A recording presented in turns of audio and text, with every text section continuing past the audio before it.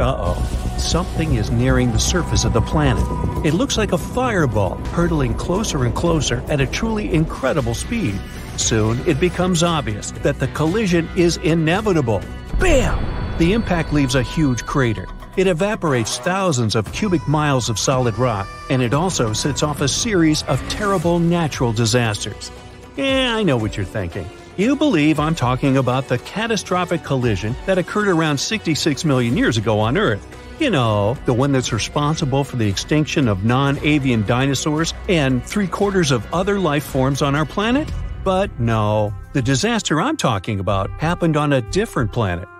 Scientists think that our close neighbor, Mars, once experienced the same catastrophe that struck Earth.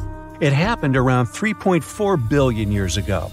An asteroid collision might have caused a mega tsunami on the red planet, similar to the one that caused the Chicxulub impact on Earth.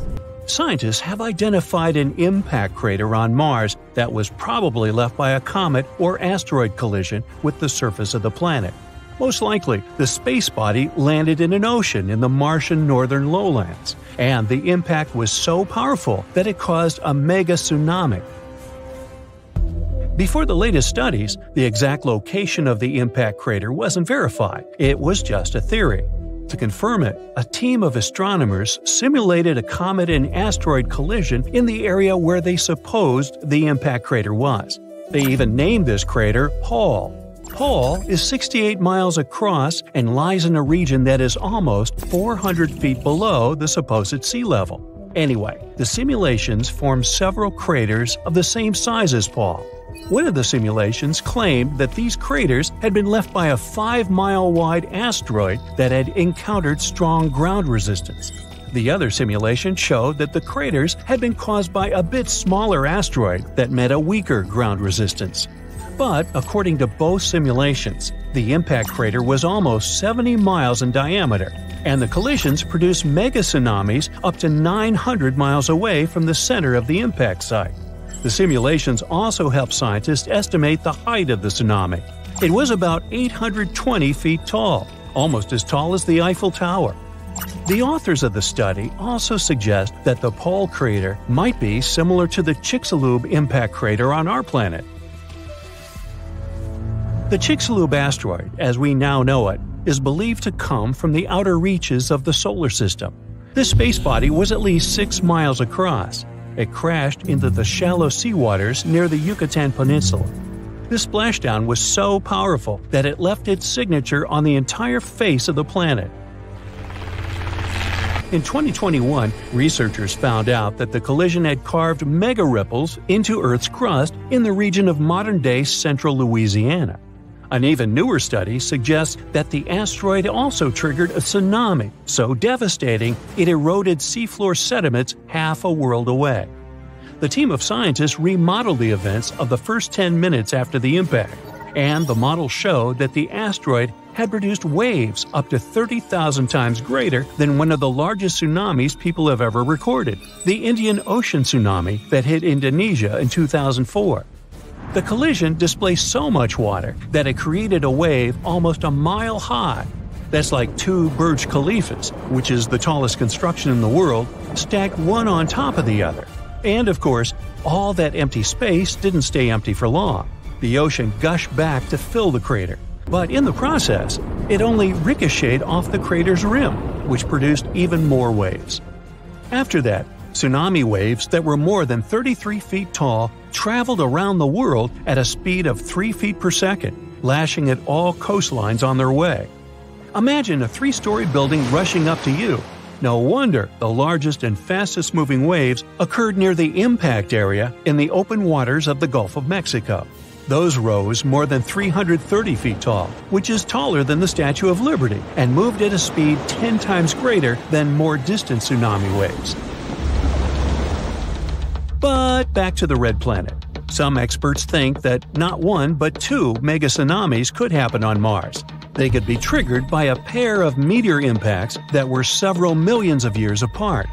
Between these 2 collisions, Mars went through a period of climate changes. As a result, liquid water on its surface turned into ice. In other words, the first asteroid impact most likely produced waves composed of liquid water. and the second tsunami was probably formed by rounded chunks of ice water. By the way, the largest asteroid to have ever crashed into Earth might not actually be the one that ended dinosaurs. A much more catastrophic collision likely happened about 3.5 billion years ago. New evidence scientists found in northwestern Australia suggests that the asteroid I'm talking about was 12 to 18 miles across. It struck Earth at an immense speed, releasing an unimaginable amount of energy. Now, this made me think, what if something like that happened these days? More than 30,000 objects that are circling Earth these days could potentially crash into our planet. NASA considers around 1,500 of them to be potentially hazardous. These space rocks are the remains left after the solar system was formed some 4.6 billion years ago. For example, in 2004, astronomers discovered a huge asteroid nearing Earth. The first observation showed that the chance of the space rock hitting our planet was less than 3%. The asteroid was named Apophis. It's more than 1,200 feet across and weighs about 20 million tons. It's supposed to streak across the sky on April 13, 2029. Apophis will pass at a distance of 19,000 miles away from Earth's surface. But even though this space rock might miss our planet in 2029, it doesn't mean it won't return 15 years later in 2036. If such an object hits our planet, the consequences will be unpredictable. They can vary from shattered glass and broken windows to most life forms getting wiped off the face of the Earth. And it'll probably affect the internet. Now that last thought is truly scary. But luckily, modern technologies are likely to help us avoid any catastrophic consequences. Experts have developed several ways to prevent a real-life disaster movie from happening. For one thing, we could use a spacecraft to knock this visitor from outer space off its course. Or it could somehow be blasted into pieces. Scientists could also slow the thing down with the help of concentrated sunlight.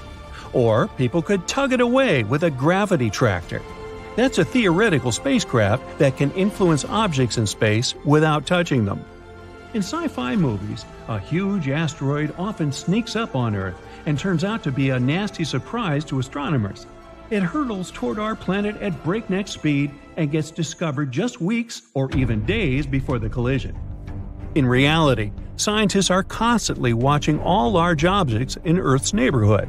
It means there would be plenty of time to do something before the inevitable happened. There are three kinds of missions scientists could prepare at short notice. Type 0, when a heavy spacecraft hurtles toward the intruder with one single goal: to knock it off its course. In this case, astronomers would have to rely on the already available information. The Type 1 mission would involve a scout. It would be launched first to get more close-up information about the space rock. Only after that, the main spacecraft would be launched. With more precise information, its journey would be way more productive. And if scientists chose the Type 2 mission, they would send a scout and a small spacecraft at the same time. The spacecraft would knock the asteroid a bit off its course. Then the scout would collect all the necessary information. Based on this data, the spacecraft would finish its job with a more fine-tuned second push. If none of these methods work, people could try going deep underground or even build a shelter on the ocean floor. But in this case, we'd need to find sources of energy that could help us survive for at least several decades. Plus, people would have to create a life support system that could somehow keep air and water fresh. Asteroids flying around is sometimes like a fierce game of dodgeball, where you never know when some of them can go in your direction. So we can just track the situation and hope for the best. To figure out the risks, scientists from different organizations have to study the positions and paths of the asteroids that come close to our planet, especially those that are at least 0.6 miles wide. And the good news is that none of these asteroids will probably hit us for at least the next 1,000 years. Phew! To give us an idea of their power, scientists did an experiment to simulate the impact of such a gigantic asteroid. The energy released from the collision would be a mind-blowing 100,000 megatons. That's like detonating 15,000 tons of dynamite. Also, if such a big asteroid hit us, Earth would cool down significantly, because of all that debris that would go into the atmosphere and block sunlight. Plants wouldn't be able to get their fuel in this case, So we'd all be in trouble, both humans and animals. Thankfully, such mammoth asteroid impacts are quite rare. The larger an asteroid, the longer it takes it to collide with Earth. For example, it's estimated that asteroids with diameters of at least 0.6 miles strike our planet about once every 700,000 years. And if we're talking about even bigger ones that are 3 miles wide, well, those are predicted to come crashing down only once every 30 million years. Yay! But hold on. Don't get too relaxed just yet. Astronomers focus on really large asteroids because those are the ones that can kinda doom our planet if they hit us. Yep, you got it right. In a dinosaur kind of way. Even if one of them didn't erase us completely, the damage would still be enormous. So, there are still some asteroids wandering around that we need to keep an eye on to see how they might evolve over time. Scientists have a model of tracking them where they focus on the parts of an asteroid's path that come close to our planet to see if the space rock poses a risk to us. And it seems there might be one asteroid, 7482, 1994 PC1, 3,600 feet in diameter that might pose some danger. It's supposed to come closer to our planet in the next 1,000 years. And when I say risky, it means there's a 0.0151% chance of it coming within one Earth-Moon distance. It already passed by us in 2022, but we were lucky because it was far enough 1.2 million miles. I'd say we can relax when it comes to asteroid scenarios. For now. Asteroids slamming into Earth would be new for humankind, but not for the planet itself. As I said, there weren't many of those big ones, but they still had enormous consequences. The first one that comes to most people's minds is, of course, the dinosaur asteroid as big as a mountain that struck our home planet around 66 million years ago, near Mexico's Yucatan Peninsula. It was chaotic. Global firestorms and tsunamis were all over the place.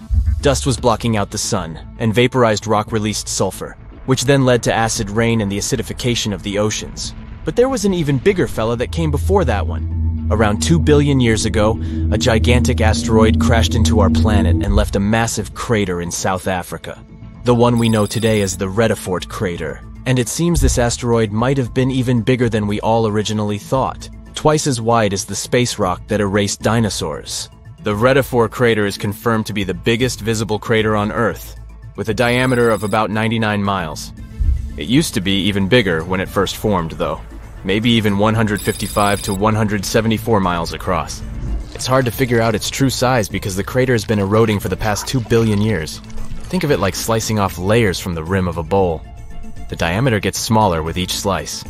When the asteroid, 7 or 5 miles wide, that wiped away dinosaurs hit Earth about 66 million years ago, it caused massive destruction. Forest fires, acid rain, tsunamis, and so much ash and dust that it changed Earth's climate. This all made about 75% of life on our planet extinct. The asteroid that created the Redefort crater was not only bigger, but it also traveled at a higher speed, which means the consequences there would have been even worse. But it happened a long time ago, and living beings were different back then. Maybe it was some bacteria that didn't even notice that something unusual was happening. Earth is not the only one. Lots of impacts have happened across our solar system too. For example, in our close neighborhood. Yup, moving to Mercury and its massive crater called the Caloris Basin. It measures about 950 miles across, which is more than the state of Texas. There's a ring of towering mountains around the crater which makes it look even more impressive. You can see different colors in the mosaic image of the Caloris Basin. They tell us more about the geology of the basin. The orange parts represent lava that once flooded the basin. These lava flows covered the original surface and added this specific orange hue. And after the lava flooded the basin on Mercury, smaller craters formed on top of the lava surface. These craters dug into the ground and uncovered the material hidden beneath the lava. Some of this material is blue in color. And this blue stuff could be a clue about what the original floor of the basin had looked like before the lava covered it. Venus, the hottest planet in our solar system, has a thick atmosphere that comes with a pretty good defense system against space rocks. It's so dense that it burns up most meteors before they even reach its surface. As a result, you won't see as many visible craters on Venus as on other rocky planets in our solar system. But Venus still has some scars that can tell us about some serious impacts that happened there. And one of the biggest scars we know about is Meade Crater. It's enormous, about 170 miles in diameter. The inner floor of this crater is relatively flat and kind of brighter than its surroundings. It's possible that the crater ended up filled with a mixture of melted rock after the impact, and maybe even lava from volcanic activity on Venus. Want to get an idea of what Earth might look like without its protective layer called atmosphere? Just take a look at the Moon. Its surface is littered with impact craters. This Tycho is one of the craters you'll easily notice on the Moon. When you look at the full moon, you can spot it as a distinct circle with bright rays that radiate outward, slightly off-center on the lower left side of the moon. This crater, 53 miles wide, has a beautiful central peak in the middle that's topped with an intriguing boulder. The size of this boulder is impressive. It would fill about half of a typical city block here on Earth. When talking about craters, we definitely can't leave out Mars. The red planet has a much thinner atmosphere than Earth. When spacecraft approach Mars, they rely on the planet's atmosphere to slow them down as they enter it. And indeed, the atmosphere helps slow spacecraft down during landing, but it's still not thick enough to completely protect Mars from all those space rocks that are coming all the time. From July to September 2018, a dark spot appeared on the southern pole of Mars. It consists of two distinct patterns. A theory says that the bigger, lighter-colored blast pattern can be the result of an impact shock wave scouring the ice surface. The impact generated winds that spread out and scoured the ice. The inner blast pattern, which is darker in color, occurred because the impacting object managed to penetrate the thin ice layer. As it hit the surface, it sent dark sand and debris flying in all directions. The problem with that asteroid that destroyed dinosaurs was not that it fell, but where it fell. This colossal space rock found the worst place where it could land. Also, the angle at which it hit the ground was the most unfortunate. If it had fallen vertically, there would have been less destruction. But it fell at such an angle that it threw a huge amount of dust into the air. After the disaster occurred, tons of soot started burning. 65 million years ago, only 13% of Earth's surface contained the right amount of sulfur and oil needed to form a colossal amount of soot. If the asteroid had fallen on the other 87% of the territory, dinosaurs could still be living today, but it hit the worst place and lifted 1 million tons of burning material into the sky. A cloud of incandescent particles covered the sky and set off on a journey across the mainland. Then, these particles settled on the ground and caused large-scale fires. Trees were burning and sending more soot into the sky. But the asteroid collided not only with rocks, it fell on the coast in a place where the seabed was filled with sulfate. As a result of the collision, it started burning, which caused the release of sulfuric acid into the atmosphere. The air became poisoned. It seems the dinosaurs didn't stand a chance. And now, let's imagine the asteroid falling in another place, somewhere in the middle of the ocean. Huge waves flooded part of the land, but almost all kinds of dinosaurs survived. Or even better, the rock could have fallen somewhere in the desert and left behind a giant crater. That's all. Yes, several dinosaurs passing by wouldn't have survived the collision, but the situation wouldn't have been so critical in general. So, giant lizards remain dominant on our planet. They don't allow other animals to develop since Tyrannosaurus and other ferocious reptiles hunt mammoths and other ancient creatures. The population of mammals is decreasing. Velociraptors are fighting for territories with saber-toothed tigers and giant bears. A struggle for survival between dinosaurs and other animals begins. Then, the Ice Age comes, and some reptiles don't survive. Then, new players enter the field. Those are humans' early ancestors. Living side by side with dinosaurs is difficult. Lizards attack settlements and caves, so people have to build high walls for protection. By the way, the Tyrannosaurus poses less danger to people than you might have thought. According to the latest research, many creatures were able to run away from this monster. Yes, you probably saw how easily they caught up with cars in the movies, but it wouldn't be as scary in reality. Paleontologists and biologists have analyzed the strength of dinos' bones and found out that the creature couldn't reach high speeds. The maximum it was capable of was running twice as slow as a field athlete. Thousands of years have passed. People have learned to live with dinosaurs. They've even managed to tame some lizards. They've domesticated herbivorous dinosaurs to develop agriculture. Triceratopses and bulls now plow fields together. Imagine farms swarming with diplodocuses or brachiosauruses. People climb their long necks and pick fruit from high trees. Stegosauruses protect pastures from wolves and velociraptors. Dinosaurs with shells, such as ankylosauruses, help people cross deserts. They, along with camels and donkeys, carry heavy loads. People share the planet with ancient lizards and live in harmony. The situation in the seas and oceans is much worse. Sea reptiles attack wooden ships and catch all the fish. Imagine that you're sailing to another continent with tons of grain, fabrics, fur, and other goods. And then a giant mosasaur appears on the horizon. It's one of the most powerful sea lizards. A great white shark looks like a small fish next to it. The creature could easily defeat a megalodon. And then it comes across a wooden ship. It bites into the deck and pulls the whole boat underwater. Water dinosaurs are the main obstacle to communication between countries. This slows the progress down for 100 years. People built metal ships to withstand the attacks of the mosasaur. And finally, they managed to establish sea connections. A similar problem occurs when the first planes take off into the sky. Imagine you're flying on a passenger Boeing. You look out of the window and see a pterodactyl. Wait, it's impossible. These winged lizards aren't so fast, but they can catch up with a helicopter or some old biplanes. This poses a serious threat to flights, so people install sound protection systems on board each aircraft. Pterodactyls hear irritating ultrasound from a distance and fly as far away from it as possible. People equip submarines and ships with the same sound shields. Then, after people have learned how to defend themselves from dinosaurs, another problem appears. Lizards are the kings of wildlife, so they displace all other animal species. Dinosaurs run across African savannas, and lizards with fur live in cold winter forests. Lions, wolves, and bears are not the rulers of the wild. Rhinos fight with Parasaurolophuses. Stegosauruses attack hippos and take away their territories. Venomous dinosaurs live in jungles.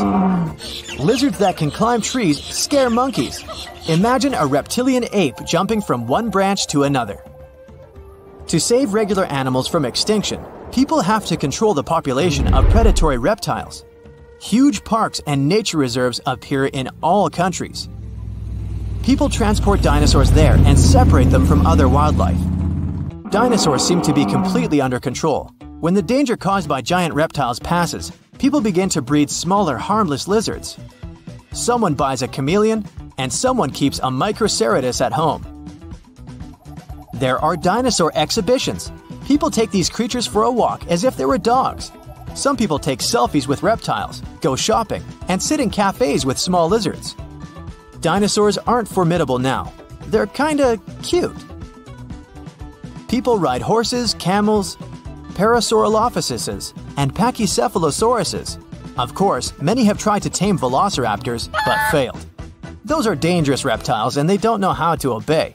Taming them is almost as difficult as taming an alligator. But dogs and cats are still more popular because they're more intelligent. The brain of a dinosaur is almost the same as that of a chicken. But who knows, if they had lived to this day, perhaps they would have evolved into smarter creatures. Just imagine if dinos were intelligent. In this case, people would have a big problem. Some scientists think that even if a meteorite hadn't destroyed the dinosaurs, they wouldn't have survived to this day. They needed to carry their own colossal weight at all times.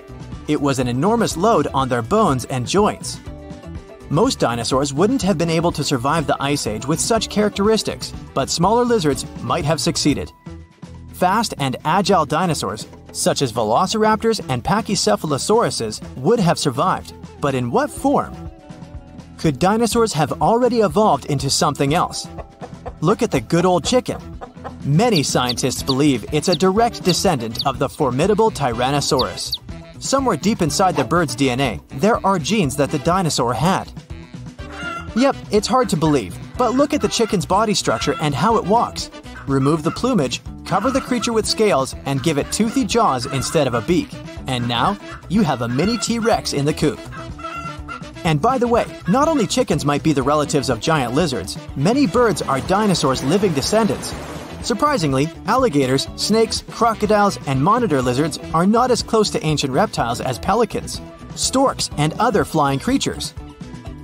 Over millions of years of evolution, the paws of dinosaurs turned into wings, and toothy, elongated jaws ended up as beaks. The genetics of birds is the key to understanding dinosaurs. Pelicans are similar to pterodactyls, ostriches to velociraptors. Perhaps many other animals also share some genes with ancient lizards. If the meteorite hadn't fallen, all dinosaurs would have evolved into completely different, unusual creatures. Scientists want to carefully study the DNA of birds and try to reverse evolution with the help of genetic engineering. They hope to breed dinosaurs out of eggs one day. But to do this, they need to find a specific genome that hasn't changed over tens of millions of years.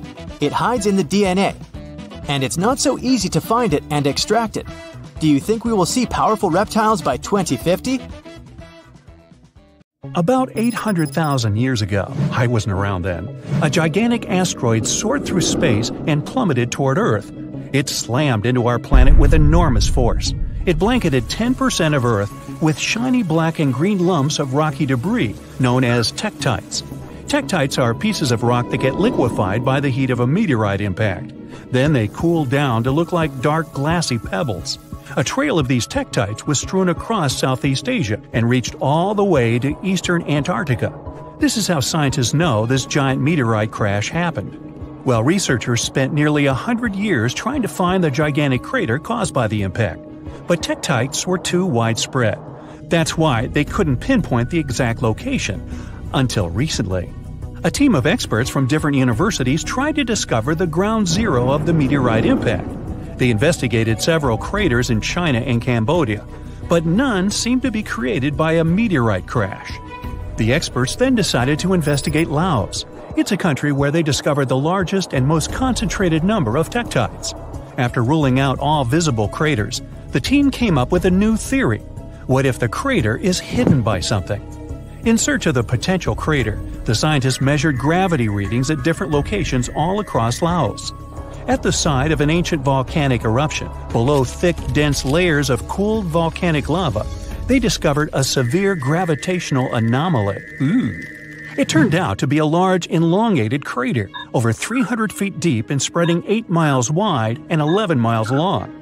Based on the location and the crater's enormous size, scientists believe this is the impact site of the ancient meteorite. Meanwhile, over 2 billion years ago, long before the age of dinosaurs, Earth was struck by one of the largest asteroids to ever hit our planet. The asteroid was approximately 6 to 9 miles across and created the biggest impact crater on Earth. This is the Vredefort crater. You can find it in present-day South Africa. When it was formed, it had a gigantic diameter of 186 miles. Over the centuries, the massive crater slowly eroded away into the Vredefort Dome. That's a rocky hill formation that was the central site of the asteroid's impact. This formation is so large that it can be seen from space. Today, the Vredefort Dome is a recognized World Heritage Site. It's also home to several towns and communities that encourage tourists to come and visit the ancient crater. In 1943, one pilot strayed from his regular flight path to avoid dangerous weather conditions. Flying over Quebec, Canada, he spotted a large, perfectly circular basin. That is how the Pingualuit crater was discovered. Around 1.4 million years ago, a meteorite hit this spot, creating this small but deep impact crater. It has a diameter of 2 miles and a depth of 1,300 feet.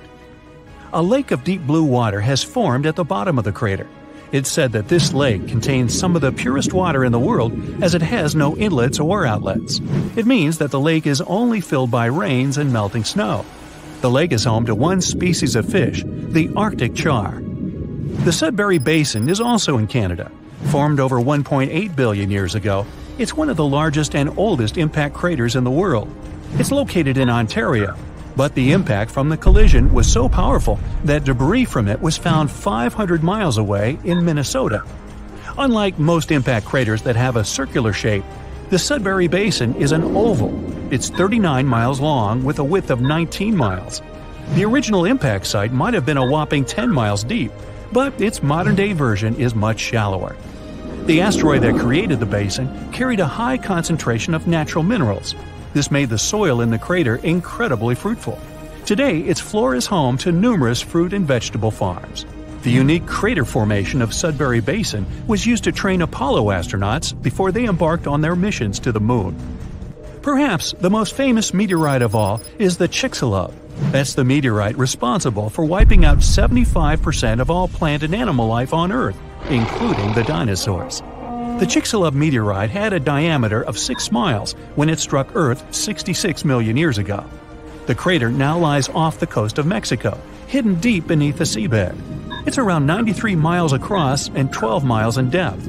Recently, scientists managed to drill deep down into the highest peak of the impact crater to collect rock samples. They discovered that the disappearance of dinosaurs wasn't caused by the giant size of the meteorite or the scale of the blast. It was because of the exact location where the Chicxulub hit Earth. The meteorite struck part of our planet that was densely filled with a mineral compound called gypsum. It's a soft sulfate mineral that is typically used as a fertilizer. The collision blasted so much sulfur into the air that it blocked out the sun. This caused the prolonged dark winter that doomed the dinosaurs. One of the youngest craters on Earth is the Barringer crater in Winslow, Arizona. The Barringer crater is also one of the best preserved craters on Earth. It was formed 50,000 years ago when a heavy meteorite made mostly of iron plummeted down from space. Earth's atmosphere barely slowed down the massive chunk of metal. It collided with the ground with incredible force. The meteorite vaporized upon impact, leaving very few remains. The crater left by this powerful explosion was named after the man who identified it in 1903. It was a mining engineer named Daniel Barringer. The diameter of the crater is 3,900 feet and it goes 560 feet deep. The Barringer family still owns the impact site to this day. You can visit the crater and take a guided tour around its rim. The Papagai crater in Siberia is one of the most interesting craters on Earth. An asteroid impact over 35 million years ago formed this massive basin. The crater is 62 miles across, which makes it the fourth largest one in the world. This crater is unique as it's home to one of the largest diamond deposits in the world. The intense pressure from the collision transformed the graphite at the impact site into diamonds. Scientists say that the crater contains trillions of carats of diamonds, but no one has ever mined them due to the site's remote location and lack of infrastructure. In the year 1530 BCE, a meteoroid entered Earth's atmosphere before shattering into pieces. The meteorite's burning fragments rained down on Earth and crashed into the planet's surface. As a result, a group of craters appeared on a small Estonian island, Saaremaa. The largest crater is a 360-foot wide perfect circle. It's 70 feet deep and filled with blue water. 8 smaller craters that appeared during the collision can be found within a half-mile radius of the largest crater. The impact of the meteorite fragments caused the trees on the islands to catch fire. Almost all forests burned down. Luckily, the woodlands have now grown back, and the craters are a popular hiking destination for tourists. A meteorite struck the area we now know as Quebec, Canada, around 200 million years ago. This collision created the 6th largest impact crater in the world. It had a diameter of 40 miles. Over the century, the outer rim of the crater has filled up with water. It's now known as Manicouagan Reservoir. The impact crater lake is so large it can be seen from space, and its strange shape gave the lake its nickname, the Eye of Quebec.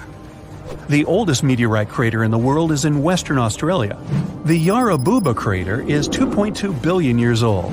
Well, that gets my vote for the best crater name. The impact site is so ancient that the original crater has completely eroded away. Yarrabuba's diameter was around 19 to 43 miles. Scientists managed to figure out the age of the impact site by analyzing the ancient crystals and minerals found within the crater.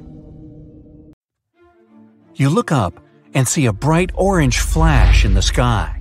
A bit later, you hear a boom so loud the window panes around you burst into pieces. And then you see it. A giant piece of space rock burning high above your head, heading for Earth. When it touches the surface, the explosion leaves behind an enormous crater. It's 12 miles deep and as wide as Lake Michigan. After that, 3/4 of all living organisms on our planet are on the edge of survival. This event took place about 66 million years ago, and the bright flash in the sky was the very asteroid that wiped out the dinosaurs. These days, people have many ways to protect themselves, like we could hide in bunkers deep underground and survive. Such bunkers would already come in handy since there are many asteroids in the sky, and some of them are just waiting for their ticket to Earth to wreak some havoc. For example, the asteroid 1990 MU. In 2027, it'll come alarmingly close to our planet. Many people fear that Earth's gravitational pull will trap the rock, which is the size of 2 Brooklyn bridges. In this case, it'll start to move closer and eventually crash into the planet's surface. Such an impact would cause a shock wave that would be felt on other continents. Once the asteroid hit the ground, there would be an explosion. It'd be so bright, people would think a new sun appeared right here on Earth. The collision would release a huge amount of energy that would then turn into heat. Everything around the impact site would catch fire. And if the asteroid fell in the water, it would cause tsunami waves higher than the Empire State Building. Many coastal cities would be flooded. The dust that would rise after the explosion would cover the sun. The world would be plunged into darkness. If the dust stayed in the air long enough, the climate on the planet would change and Earth would start to freeze. If you think such a small meteorite can't cause serious damage, look at the Chelyabinsk meteor. It hit the Earth in the winter of 2013. When the space rock entered the atmosphere, people miles away heard a loud bang. The brightly burning object was approaching the surface at about 11 miles per second. Halfway through the flight, it split into several pieces. This caused several stronger shock waves. When the meteorites hit the ground, it caused a major earthquake, and the aftershock from the explosions shattered the windows of 5,000 buildings. People in 6 cities around the crash site felt the aftereffects of the fall, and this meteorite was only 60 feet wide. Fortunately, the asteroid 1990 MU will move past our planet. We'll be safe. Whew! But the next asteroid to approach Earth is going to be 3 miles wide. It's called 3122 Florence. If this giant hit our planet, it could wipe entire continents off the face of the Earth. In 2017, this space rock got awfully close to us. It could be seen in the sky even with a small telescope. Now, the next asteroid is the biggest one to worry about, 1999 JM8. It's about as wide as Manhattan, and it has an unnerving habit of approaching Earth a bit too close for everyone's liking. A small asteroid named 2020 VT4 got closer to our planet than all others have ever done. In November 2020, it flew over the Pacific Ocean at an altitude a bit smaller than the distance from Los Angeles to Las Vegas. That space rock was about the size of a big car. If it did make it to Earth's atmosphere, it would burn up completely before touching the ground. Falling asteroids and meteorites aren't uncommon on our planet. Luckily, most of them burst into flames and burn up before they enter the atmosphere. Mars is to blame for such frequent meteor showers. The planet isn't far from the main asteroid belt in the solar system. Sometimes, the gravitational pull of the red planet grabs asteroids from there. Then, Mars spins them around and flings them in our direction, just like a slingshot. So, Mars is a bully. Good thing we're protected by Jupiter. It's the largest planet in our solar system, and it has an incredibly strong gravitational field. It keeps the asteroid belt in line and protects us from being constantly hit by a rain of meteorites. And that's good news, considering Ceres is in the asteroid belt. This enormous space rock is so big that it was once considered to be a planet. Then, for many years, scientists called Ceres an asteroid. But in 2006, it was finally classified as a dwarf planet. This space object contains a third of the total mass of the asteroid belt, which is about 4% of the Moon's mass. If Earth were as large as a nickel, Ceres would be about the size of a poppy seed. So, what if an asteroid several miles across was heading toward our planet and people had to stop it? Well, we could break the space rock into smaller pieces. A massive explosion could be used to do this. People wouldn't even need to land on the giant asteroid. Getting close to its surface would be enough. Boom! A powerful burst of energy would split the asteroid into several large pieces and tons of debris. The smallest rocks would burn in the heat released in the blast, and it would also change the asteroid's trajectory. The larger fragments would burn up while entering the atmosphere. All witnesses of this unusual meteor shower would have a chance to admire a beautiful fire show. Another means of protection could be a kinetic battering ram. Simply put, it would be a huge object that people would send towards the asteroid approaching Earth. Or it could be a heavy spaceship. This is the method scientists produce to prevent the asteroid Apophis from falling to Earth. This guy is 1,200 feet across and often passes by our planet, coming as close as 19,000 miles above Earth's surface. The asteroid is going to pass close to our planet again in 2029, and there is a possibility that in 3036 it might crash into the Earth. If it happened, the explosion would leave a crater more than 3 miles across. Within 6 miles of the impact zone, all buildings and subway tunnels would be crushed or severely damaged. The event would also trigger a powerful earthquake. In the area of 30 miles away from the crater, car windows and window panes in houses would be shattered. And 75 miles away from the impact site, the earthquake would move furniture and buildings. One way to stop such a catastrophe is to build a heavy spaceship. It would take off from Earth, speed up, and then ram into the asteroid with great force. This impact would alter the course of the huge space rock, and it would fly past our planet. We could also try to stop the asteroid by wrapping it in foil. This would make its surface reflective, and then solar pressure might gradually change the asteroid's trajectory. Another alternative is using the gravitational tug. In this case, we would send an unmanned spaceship, large and heavy, toward the asteroid.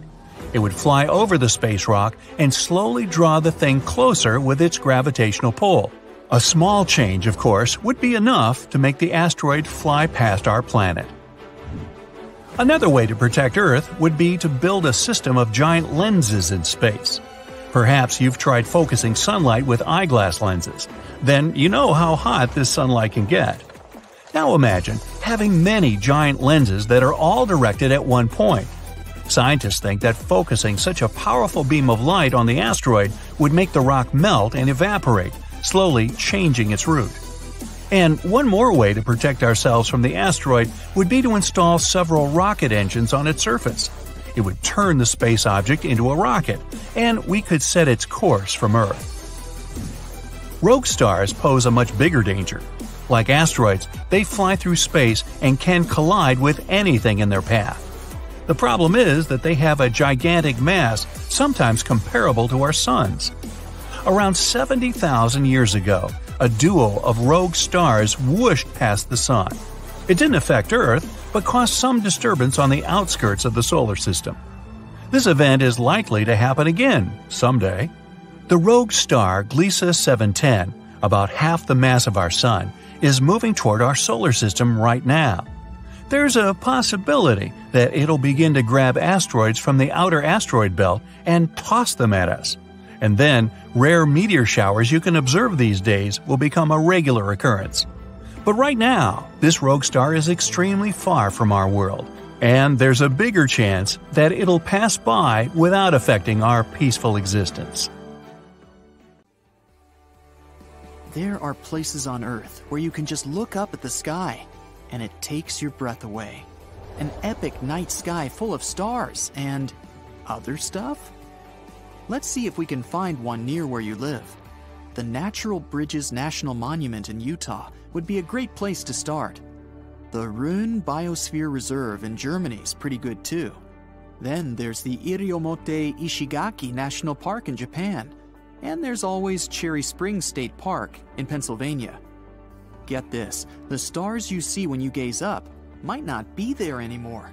That's because some stars are so far away, their light takes years to reach us. Take Deneb, for example. Deneb's light took nearly 3,000 years to reach us.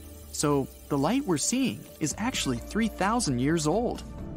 Closer to home, flying around in space, asteroids. These clunky pieces of rock come in all shapes and sizes. Some aren't even made of rock, and some are the size of dwarf planets. That's huge! Take Ceres, a dwarf planet between Mars and Jupiter. It hangs out with its other asteroid buddies in the asteroid belt. Think of it like this: if planet Earth was the size of a nickel, Ceres would be the size of a tiny chia seed. Remember that huge space rock that supposedly wiped out the dinosaurs all those years ago? Of course not, you weren't even there. That was a full-out asteroid, not just a meteorite. Asteroids usually break up when they hit Earth's atmosphere, splitting up into a bunch of small meteorites. But this big boy was so dense and massive that it survived the journey all in one piece. What hit the dinosaurs was the real thing. That asteroid, the one that wiped out those poor dinosaurs, is thought to have been about 8 miles wide, and it did all that damage. After an asteroid enters the Earth's atmosphere, it speeds up like crazy. That's why it was so powerful. If it had floated down with the help of a huge parachute, well, not much would have happened, and today we might even have dinosaurs as pets. Or worse, they might be our overlords. Don't worry, most asteroids are pretty well behaved, sitting nicely in that huge ring between Mars and Jupiter, just like our dwarf planet buddy, Ceres. There are more than 200 massive asteroids in the ring, but asteroids come in all shapes and sizes, and we can't ignore the little ones. They need love too, and there are a lot of them. They're not even that little. Around 1 million of these baby asteroids are about half a mile long, and millions more are even smaller. There are cases of asteroids coming pretty close to Earth, and that's definitely something we want to avoid. They might be interesting and fun to watch, but they could cause serious problems if they crashed into us. So, what could we do? Basically, just observe and report. Scientists track any asteroids near Earth and try to predict their journey through our solar system. The ones that get really close are called near-Earth objects, or NEOs. The largest asteroid to have approached Earth was estimated to be about 4 miles wide. That's about 70 football fields. That's quite a lot of football. About once a year, an asteroid the size of a car hits the Earth's atmosphere.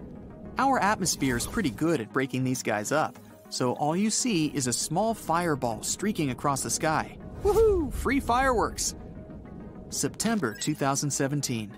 That's the last time a really big asteroid got close to Earth. The next one? NASA says it won't be until around 2057. How about smaller ones? They come along every couple of years, and they're only about 3 to 6 feet wide. The smallest one ever came in 2008, and it was only about a couple feet long. I mean, you can probably stretch your legs that long.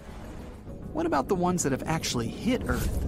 Some of them made quite a big impact, leaving a crater where they crash-landed. The single largest known impact zone of an asteroid is the Vredefort crater, and it's huge. It's about 180 miles across. That's the distance from New York to Boston.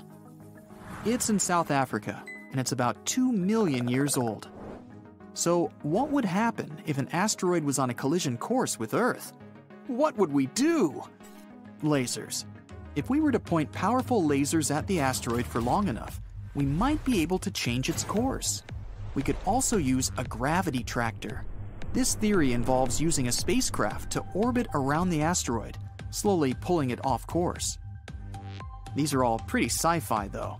The one method that we'd probably end up using is to just throw spacecrafts at the asteroid. Hopefully, it would either change course or split up into smaller, less dangerous bits. But say one does hit Earth. What would be worse, it hitting a city or hitting the ocean? Hitting a city would be pretty devastating, but there would probably be plenty of time to evacuate. You'd have time to fly or drive to another city, though it might be hard to find a hotel room. Still, buildings and landmarks would be gone. No more parks, streets, or houses. If an asteroid hit a city, first off, it would feel like a massive earthquake. People in cities far away would probably feel the impact. Then, fires would start breaking out everywhere. That's because of all the factories, gas stations, power lines, flammable stuff everywhere. Buildings, cars, trees, a lot of things would be on fire. The asteroid would also leave its mark. There'd be a huge crater right in the middle of the city. In the 1700s, Lisbon in Portugal was struck by an earthquake, and a tsunami just after that. No big surprise, Lisbon was totally destroyed. It took ages for them to completely rebuild the city, but after the makeover, the city was better than ever. It had wider streets, more businesses, and the city got a brand new image. After that earthquake, Lisbon rose up again and was better than ever. So if an asteroid ever hit a modern city, we could definitely learn from its example and build a better one. Imagine this, a futuristic and eco-friendly city. A city with lots of green spaces, bike lanes wide enough for everyone, skyscrapers that disappear out of sight, roads so perfect there wouldn't be any traffic, sidewalks that would actually be fun to walk on, a place for businesses to thrive and jobs for everyone, a city powered only by renewable energy, and loads of good vibes from its citizens. We might even have crazy new things we'd never seen before. How about getting to work or school on a zip line, or a huge underground mall that goes on for miles and miles? Or how about see-through bridges and tunnels? That would be awesome. Maybe I could finally get everything delivered to me by drone, or somehow never have to take the trash out ever again. Worst case scenario, it could be turned into a sanctuary for wildlife. Let nature run its course and have wild animals live there, free and happy. In just a few years, the whole place would be green and full of life. Animals do pretty well once all us humans move out. If it hit the ocean though, unless it was near the shore, the damage would be minimal. The water would absorb most of the energy from the impact. It's like throwing a rock into a pond. Sure, it causes a few ripples, but even they disappear after a while. The big danger would be if it triggered a tsunami, like in Lisbon. We could also mine the asteroid. It might be full of precious metals, like gold, silver, platinum, or other metals we've never even seen before. Scientists have been trying to find a way to mine asteroids in space and bring the metals back home. That kind of project would be ridiculously expensive though, so not worth it. But if an asteroid decided to knock on our front door, we'd be more than happy to mine it. For now, let's just hope they stay up there in space. Imagine sitting at home, drinking coffee, and watching a new episode of your favorite series. And suddenly, boom, crash! What's happened? Nothing terrible, just a meteorite that has just crashed into your kitchen after breaking the roof. You might think this story is entirely made up. But that's what actually happened in New Jersey during the Eta Aquarid meteor shower, which is active from April 19th to May 28th and peaking on May 5th through 6th. The space rock itself was the size of a pork roll sandwich. It was also pitch black and weighed almost 4 pounds. It slammed through the roof and hit the wooden floor, ruining it. When the inhabitants of the house found the rock and touched it, it was still warm. Luckily, the thing wasn't radioactive and there was no one at home at the time this intruder arrived. But the most shocking thing about this meteorite? Astronomers believe it might have come from a cosmic snowball traveling far, far away from Earth. To explain this, I'll have to tell you a bit more about the Eta Aquarid. This meteor shower is famous for its fast meteors, leaving long, glowing trails. It's produced by Comet Halley, completing its orbit around the Sun every 76 years. The comet hasn't visited Earth since 1986, and won't come back until 2061. Right now, it's somewhere near the constellation of Hydra, which is more than 100 light-years away from our planet. Every year, Earth has to pass through trails of debris left by the comet.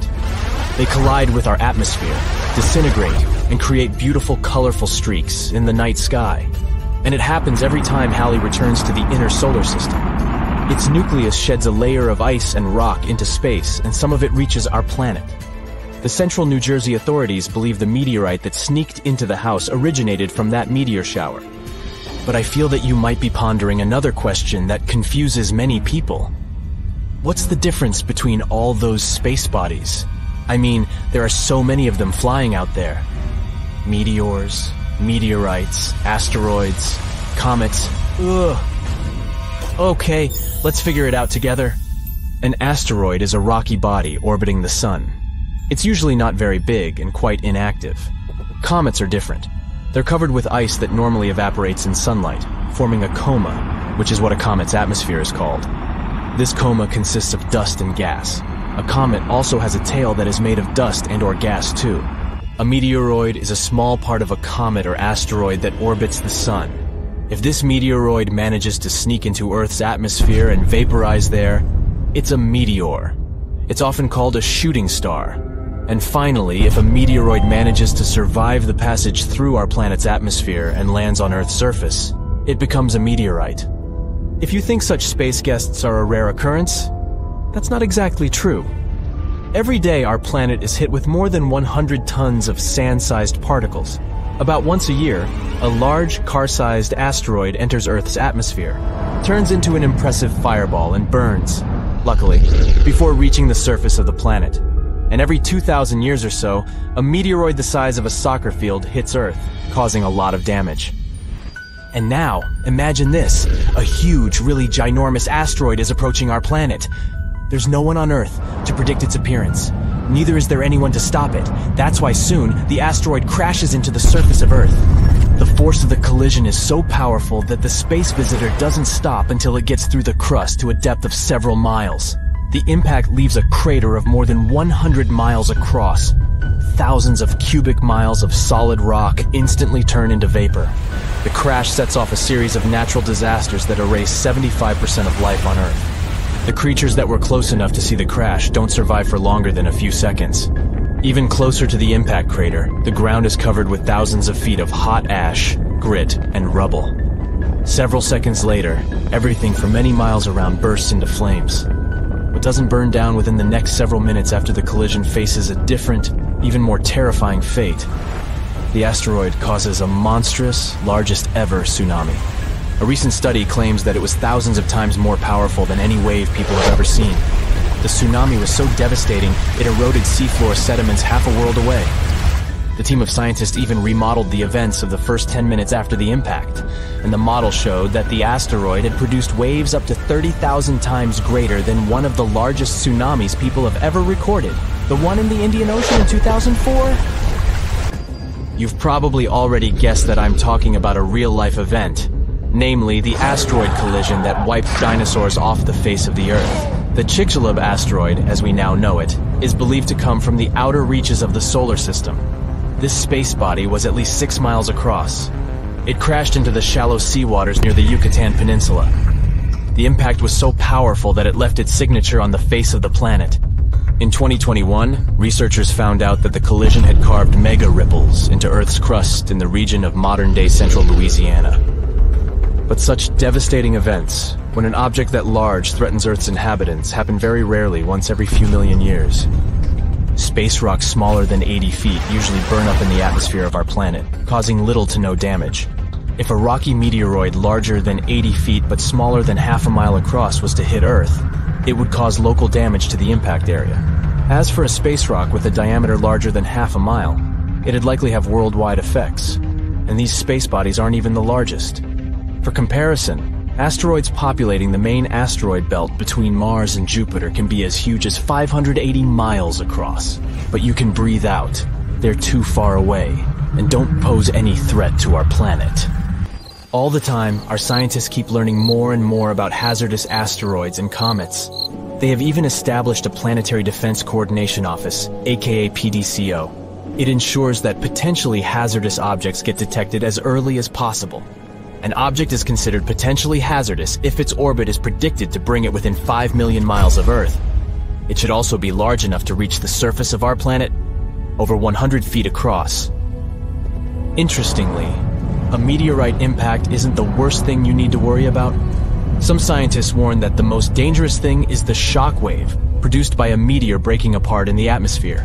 For example, one meteor, which originally was an asteroid the size of a 6-story building, entered our planet's atmosphere in February 2013 and broke apart 15 miles above the ground.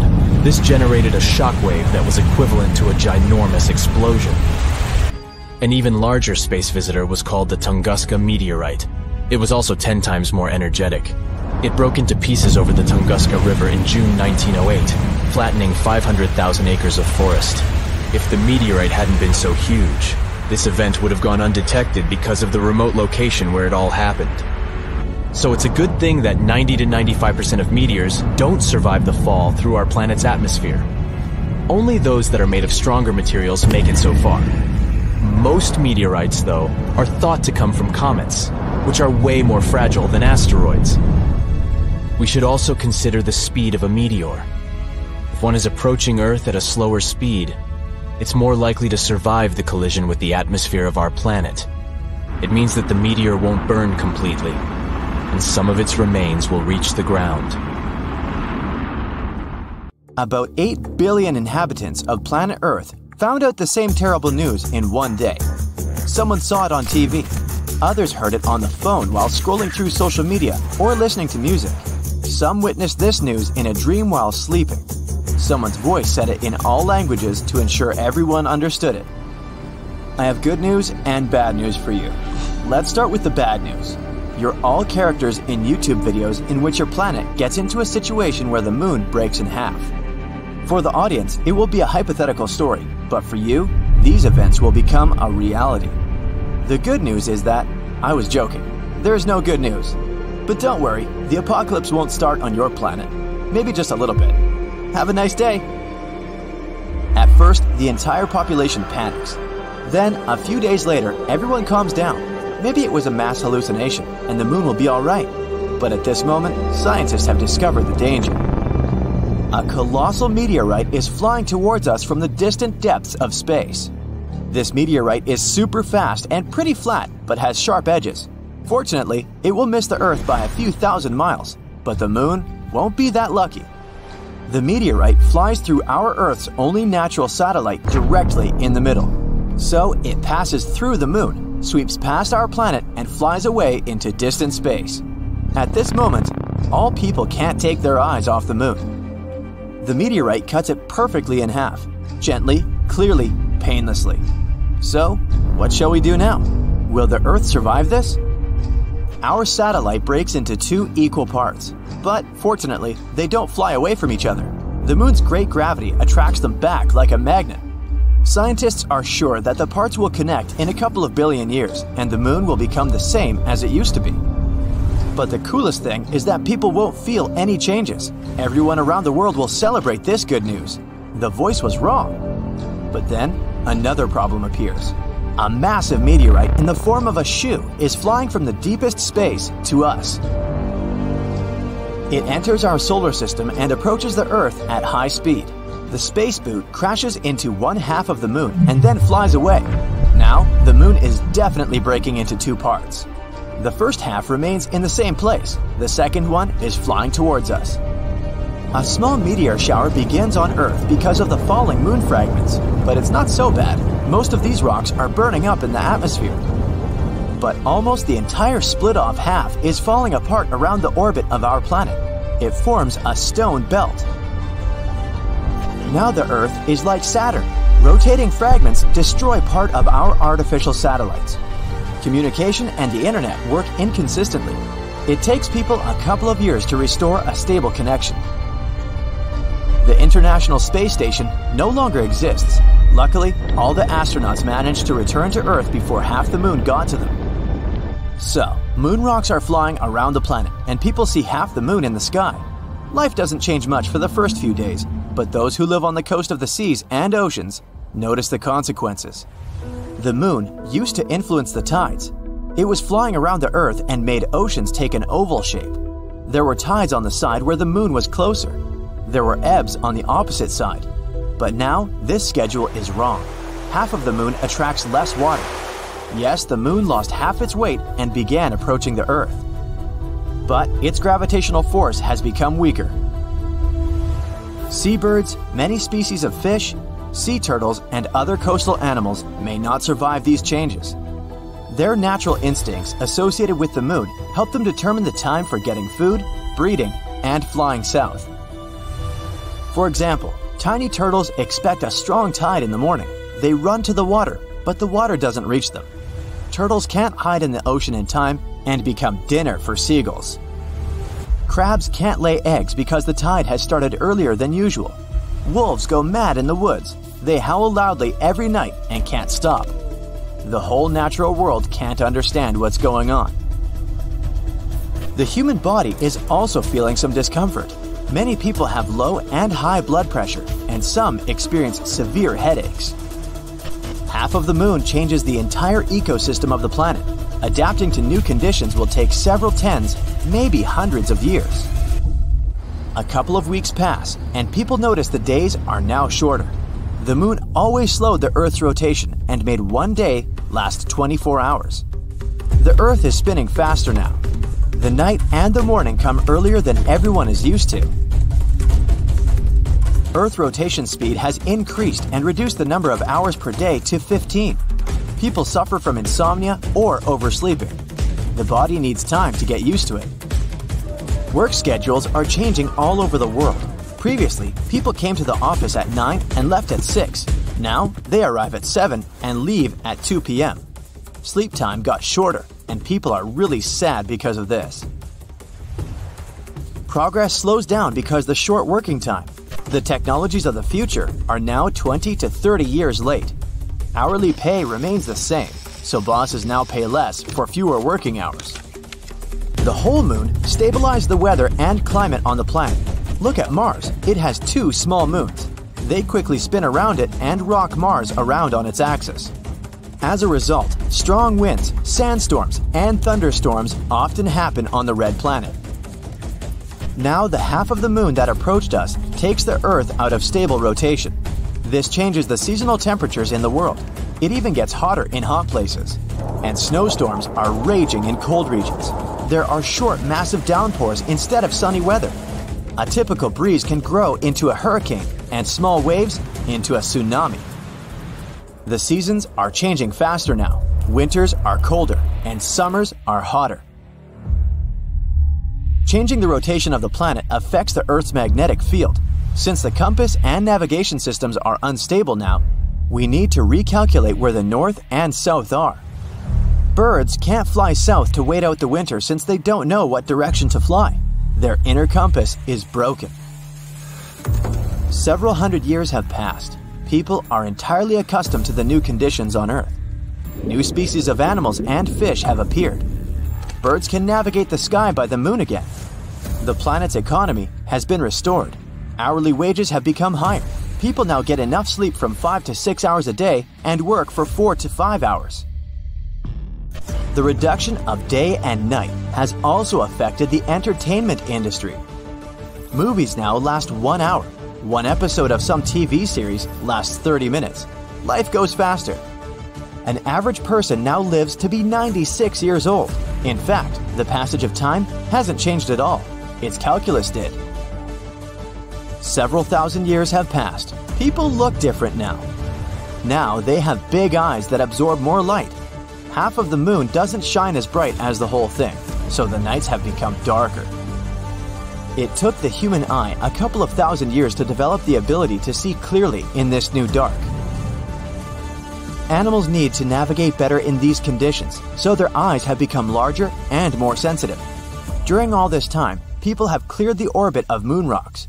Several space stations fly around our planet. And again, people hear this strange voice that once told them that they were all characters in one hypothetical YouTube video. This time, the voice says, "Your story ends because the video ends. I'm sorry. Good night." It was a quiet and clear night in the countryside as a lady slept peacefully with her dog calmly at the end of her bed, when suddenly a loud crash woke her. Something fell through the ceiling. The dog began barking at the sudden loud noise of the unknown intruder. As the lady gathered her senses and wiped her face, she turned on the light. She looked around her room, trying to find the cause of the noise. She was shocked and confused to see a great hole in the ceiling. And directly below, right next to where her head was just lying, she saw a rock the size of her fist. Shaken, she immediately called the responsible person as she thought, but he advised that the rock was likely from a nearby construction site. This added further confusion as she was in the middle of nowhere. Nothing could have caused this to her knowledge. The next day, the responsible people visited to investigate. Further, the more detailed analysis showed that it wasn't just any rock, but a meteorite. Did you know that the chances of getting under a meteorite are about 1 in 250,000? It seems like relatively good odds. However, just for comparison, the odds of meeting a shark is 1 in 3.5 million. Do you often fly by plane? Perhaps you fancy your chances with the weather. Being caught in a tornado is a possibility of 1 in 13 million. And if you are a bit of a risk taker, the chances of you winning the big lottery is 1 in 292 million. So, given the odds, it would appear that a meteor fall would be a pretty common occurrence. Yet there are very few known instances of anyone getting by one. The Canadian woman who received the unexpected guest was lucky that it was a small stone. In 2013, an asteroid entered the Earth's atmosphere to the territory of the city of Russia with a population of 1 million people. Little did a cab driver realize, as he drove his cab, that an asteroid entering Earth's atmosphere was the most prominent object from space to enter Earth's atmosphere in over 100 years, measuring 66 feet wide. Everybody knows asteroids are gigantic objects revolving around our sun that aren't planets or moons. They're made from rocks and dust and come in all kinds of weird shapes. The largest is at about 329 miles in diameter. Asteroids mostly live within the asteroid belt between Mars and Jupiter.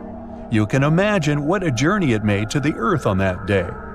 Given that the asteroid belt is so extensive and populated with all sorts of debris, collisions between objects are very likely.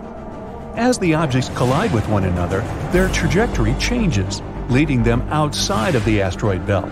And on that day, it launched them in the direction of our planet. The city taxi driver dropped off his fare as the asteroid entered the atmosphere. The man saw many people on the street pointing to the sky. He got out of his cab and looked in the same direction. He saw a long tail of smoke across the sky, with a bright object at the head of it, hurtling towards Earth at an unimaginable speed. As the atmospheric pressure slowed and heated the asteroid, causing it to glow brighter, it sped towards Earth. The man, unable to turn away, stood mesmerized. He watched on as the asteroid became brighter and brighter, until it became brighter than the sun for a moment. The man turned his head away and covered with his arms to block the flash, as it was too blinding to look directly towards it. But as the asteroid reached its peak luminosity, it broke apart into several pieces that then continued falling towards the ground. Startled, the man looked around. The people on the street were also standing silent and unsure of what had just transpired. Suddenly, they heard multiple loud bangs in the near distance. The Earth shook as the falling pieces of the asteroid hit the Earth. Windows within buildings surrounding the street shattered. Cars parked had their alarms activated by the vibrations. Some people ran, but others in the street stood frozen, looking around at one another, still trying to make sense of what had just happened. The ground affected was extensive, covering up to 60 miles wide. Windows were shattered throughout the town. As the dust settled and repairs were made, scientists analyzed the pieces of the asteroid to identify where it had come from. They found that a collision within the asteroid belt had indeed caused it, and this 66-foot intruder was only a tiny piece of an even more giant asteroid. Given the crowded location when the asteroid fell, it was a miracle that no one was physically hit.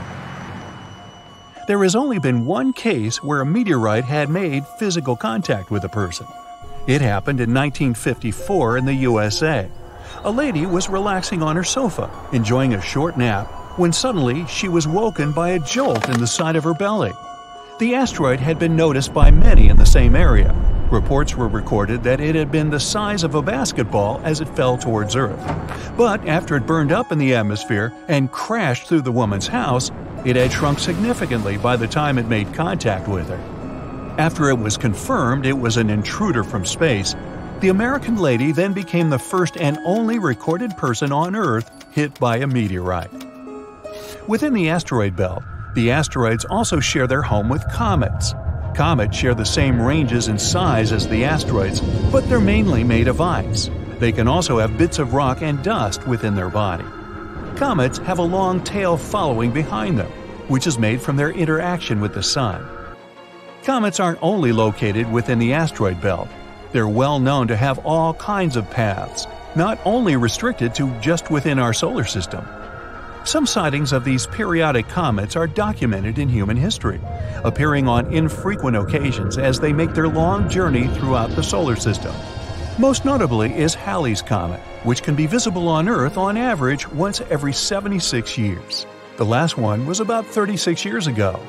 The first known record by humans of Halley's Comet was as far as 240 BCE. Halley's Comet is next expected to say hello in about 40 years from now, so make sure you get your telescopes ready. Asteroids and comets are big and scary for sure, and we all know that the dinosaurs were not able to detect the asteroid that impacted the Earth, which ended their reign on this planet. But luckily for us humans, we have scientists carefully observing our solar system. Asteroids and comets are so large that they can be easily detected, so there's nothing to be concerned about soon. Now that we have the concerning space rocks out of the way, let's move on to their smaller relatives, the smallest being meteors, made from rock and dust that are so small that they burn up within our atmosphere, having no impact other than a light show. Meteor showers provide the most exciting display for all your novice astronomers out there. Meteor showers are very common, occurring around 30 times per year. They're easily predicted when to occur. You'll just need to ensure you're outside of the city on a clear night and be sure to bring a blanket along with you.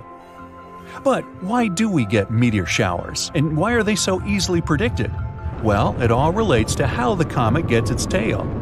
When the heat from the sun interacts with the comet and separates gases and pieces of the comet, the Earth then orbits into the path of that same debris, which creates the magnificent display of the meteor shower. Being that meteors are too small to reach the ground of the Earth and burn up in our atmosphere, what if they could reach Earth?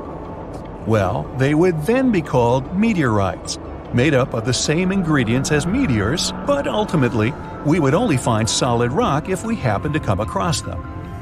What's interesting about meteorites is that they are pieces of an ancient puzzle that have been flying around space for millions to billions of years. They could even been flying aimlessly in space longer than our sun has been burning brightly in our sky. Our solar system will continue to provide more surprises for us to learn from, just like the asteroid that arrived in Russia in 2013, which scientists only overlooked due to another asteroid that was being monitored closely on the very same day. But as we continue to have these experiences, we will continue to learn from them. And hopefully, when the next big one flies by, we'll be ready. Meteorites rain down on Earth every single year. Almost 63% of the 69,268 meteorites scientists have officially recorded in the Meteoritical Bulletin database have been picked up from a polar desert. From where? Antarctica. It's technically a desert because it gets little precipitation. The continent receives an average equivalent of about 6 inches of water annually, mostly from snow. The interior parts are even drier. Not much action happens to meteorites there. Deserts are like safe storage closets for them, and it's easier to spot meteorites there. In total, there are around 42,000 meteorites in Antarctica. Most of them have been spotted since 1976. The Sahara Desert in Africa isn't far behind. Nomads and treasure hunters have discovered over 14,000 meteorites there, especially since 1995. Then there's the Arabian Peninsula, mainly Oman, where they've unearthed about 4,200 meteorites. So why does Antarctica take the crown for its meteorite collection compared to other areas? It's not because more meteorites land there. Statistically, they can land anywhere. Antarctica wins because it's great at showing off these space rocks. The icy environment keeps them in mint condition. The contrast between the ice and space rocks makes spotting meteorites easy. Plus, there are spots called meteorite stranding zones, where the geology, ice flow, and climate team up to gather meteorites. Here's the sci-fi part. Satellites help researchers find meteorites. They use these space gadgets to spot the best places to search. Some of these meteorites are ancient, like 1 million years old. Now, when you think about how many meteorites there are, it's a bit like a pie chart. If you measure their weight instead of just counting them, things get interesting. Antarctica's slice of the pie gets smaller. On average, an Antarctic meteorite weighs about 2 ounces, like a small bar of chocolate. Ooh, chocolate. But in the Sahara, they've got all sizes, so the average is about a pound. Now let's talk about meteorites in action. Only a tiny bit, maybe just 1.8% of all meteorites found have been seen falling. These are called falls. Clever name. Meteorite detectives, or meteoriticists, get all excited when they see that. The other 98% are finds. Someone stumbled upon them without seeing the meteorite take its cosmic leap. So when we only look at the ones that fell from the sky, most are called stony meteorites. These are like regular fellas of the meteorite world, but there's also a special kind called iron meteorites, or just irons.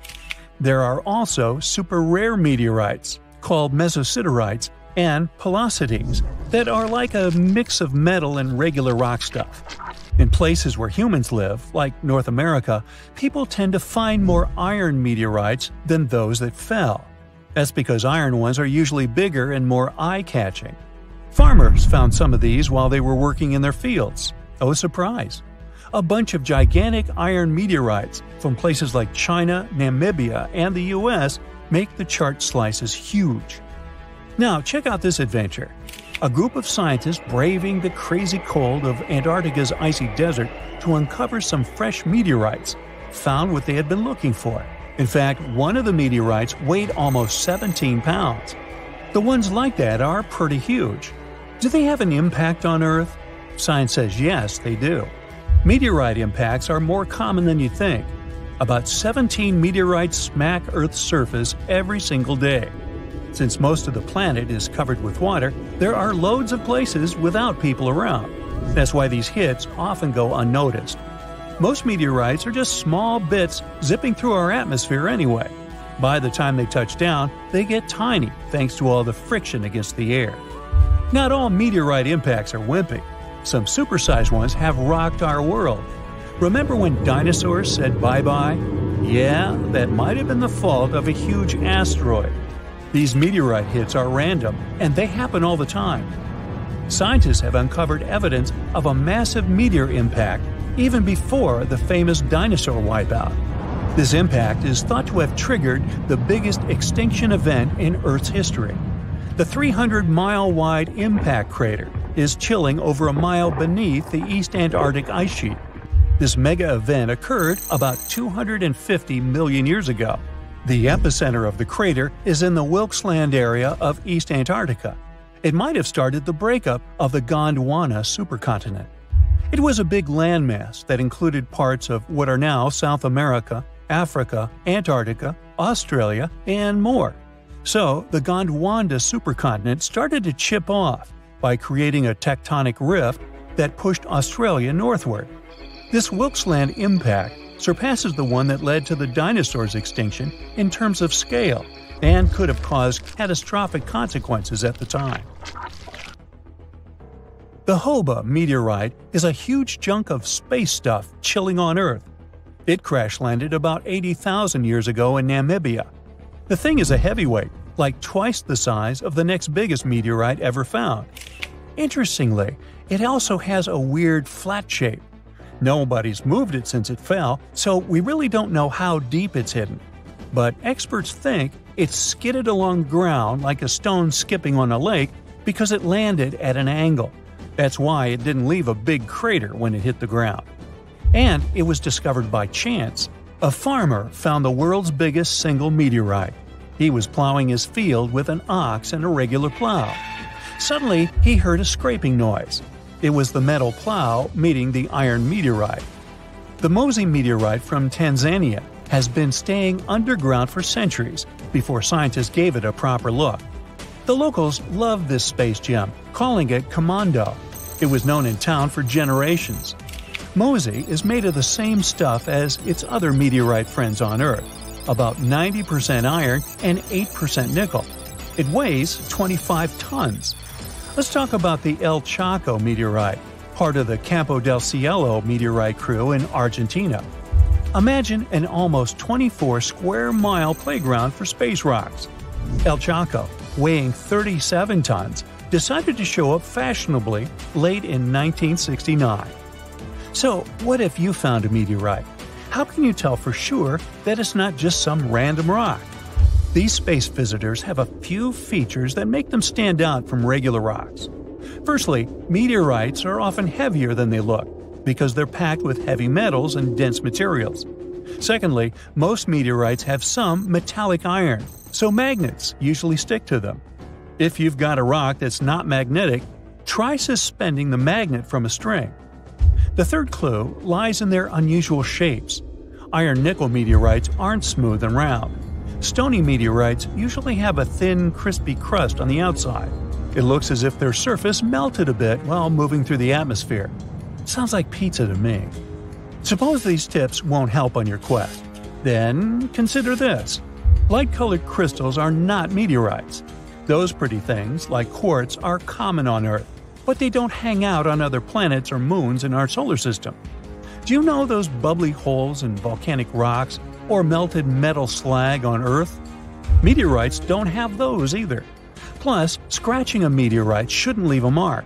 But if you scratch a dense rock and get a dark or red mark, the rock contains minerals like magnetite or hematite, which meteorites don't usually have. If you suspect finding a meteor in your backyard or something, try these tips.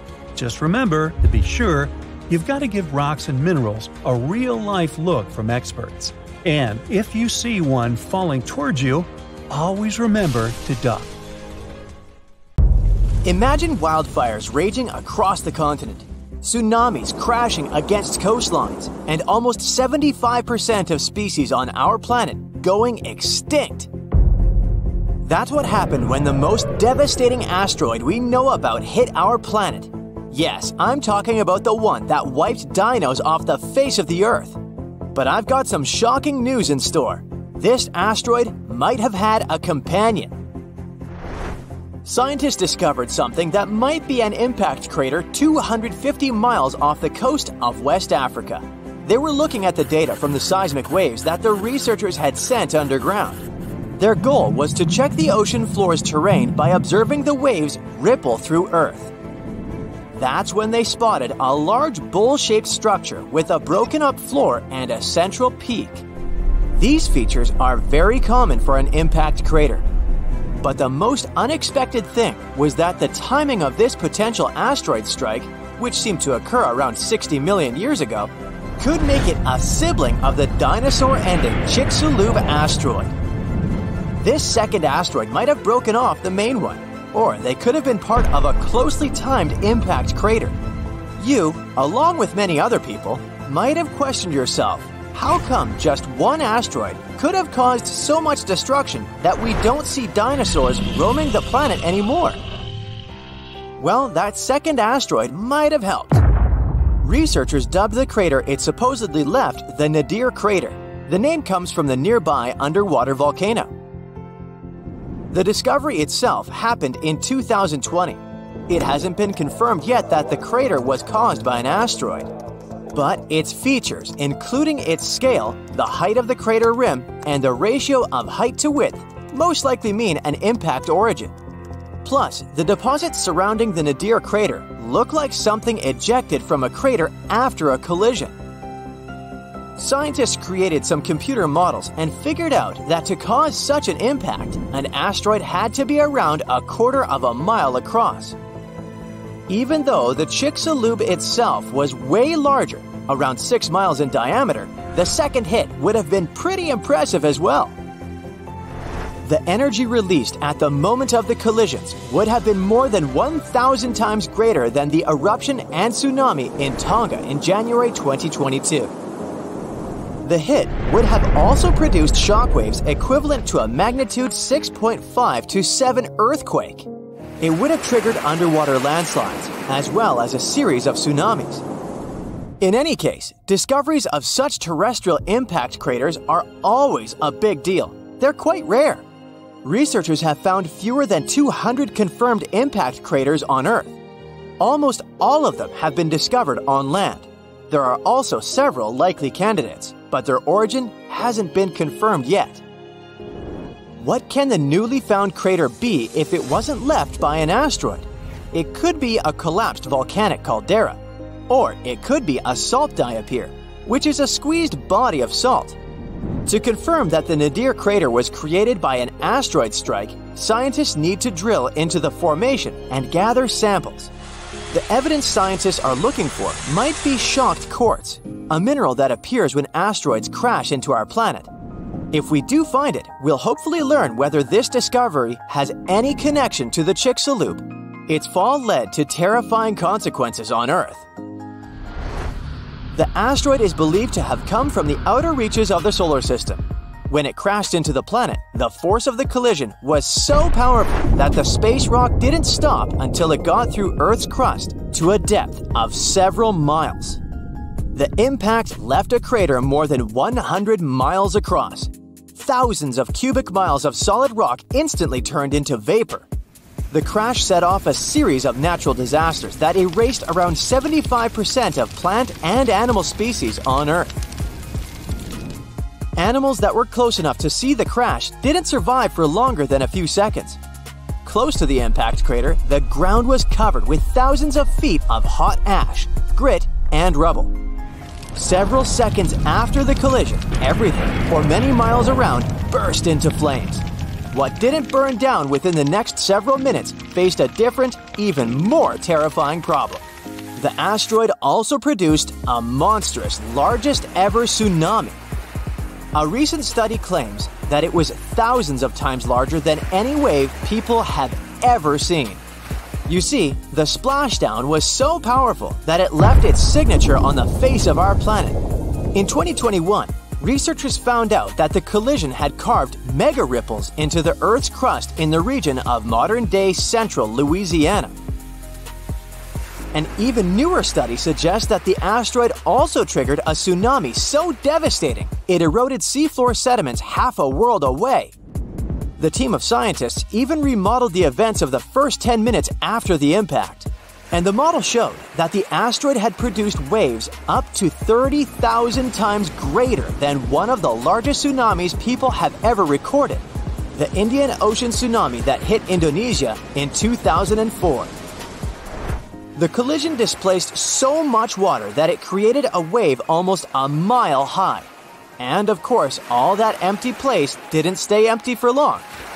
The ocean gushed back to fill the crater, but in the process, it only ricocheted off the crater's rim, which produced even more waves. After that, tsunami waves that were more than 33 feet tall traveled around the world at a speed of 3 feet per second, lashing at all coastlines on their way. No wonder the largest and fastest moving waves occurred near the impact area in the open waters of the Gulf of Mexico. Those rose more than 330 feet tall and moved at a speed 10 times greater than more distant tsunami waves. During the first hours after the crash, the sky was almost totally dark. Later, it started to get lighter, but very, very slowly. For the next couple of years, the world seemed to be stuck between a cloudy day and twilight. Lots of plants didn't survive this dimness and the absence of sunlight. The ash stayed in the air for months. That's why when it rained, the water became highly acidic. Fires kept raging. They produced tons of toxic gases that destroyed the ozone layer, at least for some time. The gases and particles that had been flung into the atmosphere blotted the sun out. This caused temperatures to plummet by over 60 degrees Fahrenheit. Lots of plant and animal species that managed to survive the impact itself couldn't stand these new hostile conditions. By the way, the infamous asteroid could have also been part of a shower, since there's some evidence that many other space rocks smashed into the moon at approximately the same time. In December 2020, some glass was found on the moon. It could have been forming there over billions of years as the soil was ejected during asteroid impacts. The discovered glass was delivered to Earth by the Chinese National Space Agency's Chang'e 5 lunar mission. Researchers have concluded that the super tiny glass beads were indeed created by the heat and pressure of meteorite impacts. It means that their age should be the same as the time of the collision. Using the glass beads, scientists managed to create the timeline of such collisions. They think the timings of asteroids hitting the moon could mirror the impacts of asteroids hitting our planet.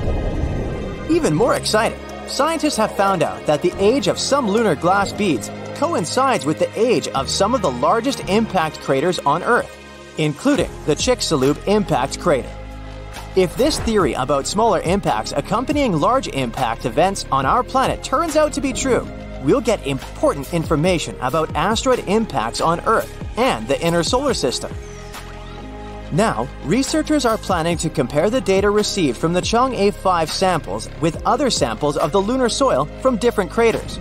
It may reveal new evidence about what impacts may have influenced life on Earth. The near future. Our planet is running out of energy sources, and the human population is growing. There's less free space on Earth every year. People have to move to other planets as soon as possible, but there isn't enough energy for spaceships and interstellar voyages. You're a member of a group of scientists searching for energy sources in the universe. Solar power, windmills, hydro, and thermal power plants. It's not enough. You offer an adventurous but risky idea. You want to create an object and accelerate it to the speed of light. This object will start generating infinite energy. Other scientists immediately reject this idea. Such an experiment can destroy the entire planet and even the solar system. If something moves faster than light particles, it creates a black hole. To reduce the risks, you suggest speeding up a small and thin object, like a simple needle. As soon as it reaches the speed of light and releases energy, special machines similar to solar panels will absorb this energy. Only 1 millisecond of moving at the speed of light will be enough for humanity. Then, the needle should be stopped. You suggest to slow it down with the help of Mount Everest. You want the needle to smash into it. As soon as you start working on the experiment, you face an unsolvable problem. An ordinary needle, like any other object with mass, can't reach the speed of light. According to the laws of physics, it's impossible. To do this, you need to turn the needle into a beam of photons. The metal of the needle will be erased into dust during acceleration to the speed of light. Earth's atmosphere shows strong resistance to a moving object. So now, you need to create the strongest durable material in the universe. It not only has to withstand the air resistance, but also not be torn apart by the energy growing in it. When any object increases its speed, its energy increases too. You need a lot of money to create such a needle. But before you get it, you have to conduct this experiment in a simulation program to prove you're doing the right thing. This program is a computer hologram of the solar system. The program imitates and visualizes all the laws of physics. You can run your experiment using this model, and if it goes well, you'll get money to implement your plan. So, you create a computer simulation of the needle. Then, you build a machine with an incredibly powerful engine. It works like a rocket. Several motors are attached to the needle. They help reach the speed of sound, then charge the needle with energy and release it. Using the charge force, the needle should accelerate to the speed of light and crash into Everest. You'd need to set the launch spot of the needle a long way from the mountain for the whole operation to work out. Air resistance greatly hinders the acceleration. The needle's path must pass through thousands of miles of free space. You decide that it's better to launch the experiment from space, where there's no resistance. To do this, you build a base on the moon in the simulation. Computers calculate the exact start time and needle position. You need to know the speed of the Earth's movement around its axis and the moon's movement around our planet. The slightest deviation from the course can cause the needle to crash into the ocean or a city. If it gets into the water, severe floods and tsunamis will happen all around the world. The computer calculates the ideal moment for the needle to fly. You're ready to start the operation. Scientists and presidents of different countries are watching the simulation. You're so nervous, you're sweating. You come up to the computer and press the start button. Everyone is looking at the big screen. A rocket with a needle placed on top flies up. It's rising high above the moon. It reaches the speed of sound. The first engine falls off. The rocket's mass decreases and its speed increases. Half the distance between our planet and the moon is gone. There's 2 engine turbines left. The speed of sound is exceeded by 10 times. The second engine falls off. The needle is approaching the Earth's atmosphere. The third engine generates a huge charge of energy, strikes it into the needle, and flies away. The needle turns bright red and hot like the sun. It penetrates the Earth's atmosphere. The protective layers of our planet can't prevent the needle from reaching its goal. The sky lights up with a bright flash. In the next half second, the needle will hit Everest at the speed of light. 2 seconds later, your experiment will fail. And here's why. The greater the speed of any object, the larger the mass and the amount of energy that accumulates inside. When the needle reaches the speed of light, its energy begins to increase indefinitely. The mass grows to infinity. And when this happens, a black hole is formed, a massive object with an incredible gravitational force that absorbs absolutely everything, even light particles, photons, and the time dimension. This is called the event horizon. Literally, everything that is an event, time, space, matter, is absorbed by the black hole. No one knows what is inside the black hole. After 1 millisecond, the needle almost reaches the speed of light. It releases a huge amount of energy into the atmosphere. If you look at it in slow motion, you can see how the air is ionized. That is, the air molecules are split. In nature, this process occurs during lightning flashes. Our sun also has ionizing energy and disinfects the air. The needle cuts through the Earth's atmosphere. The sky is lit up with a bright light.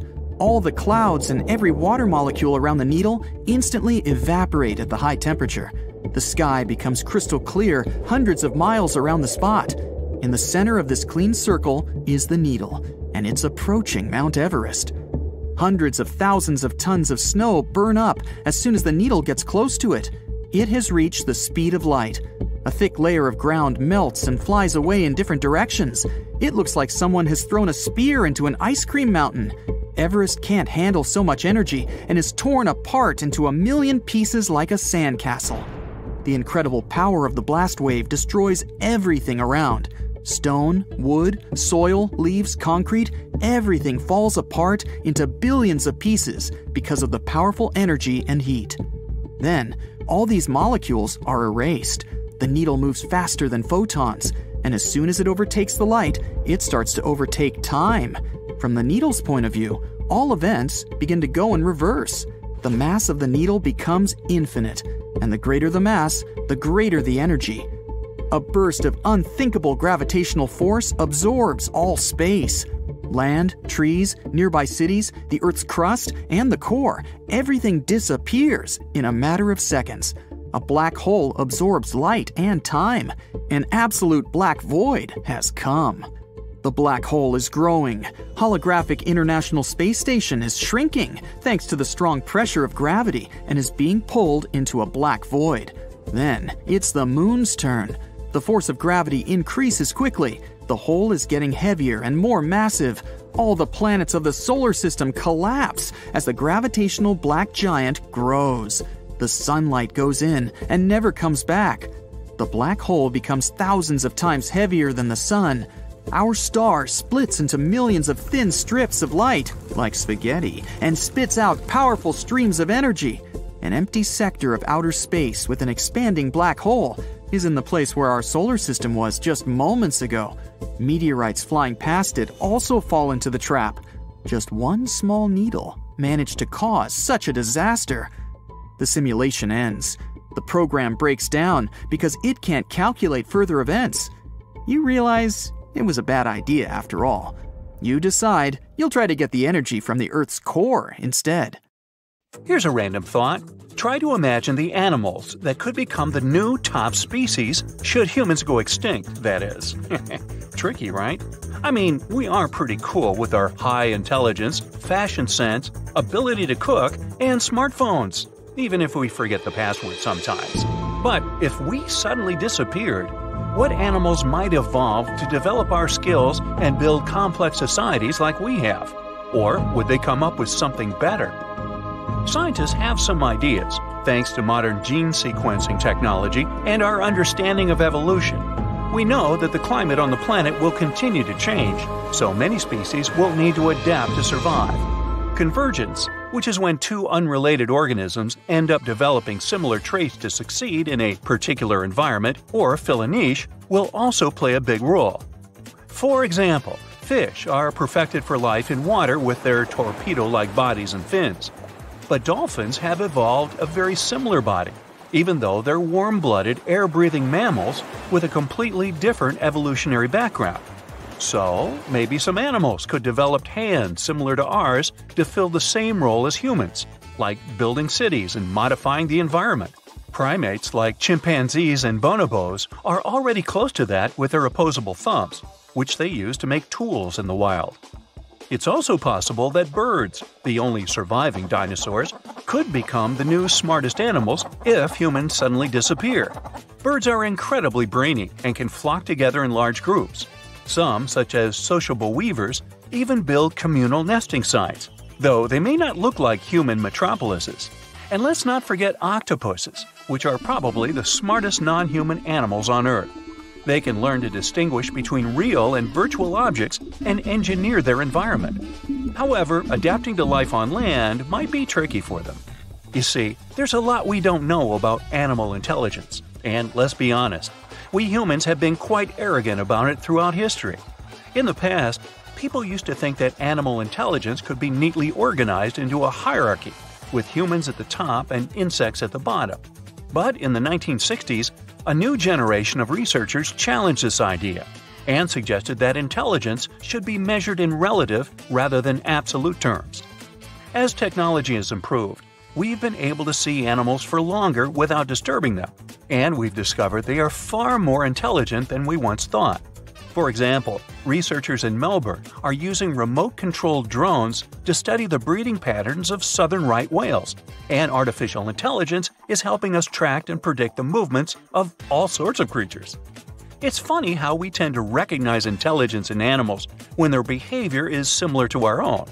Dolphins, for example, use names and even have accents.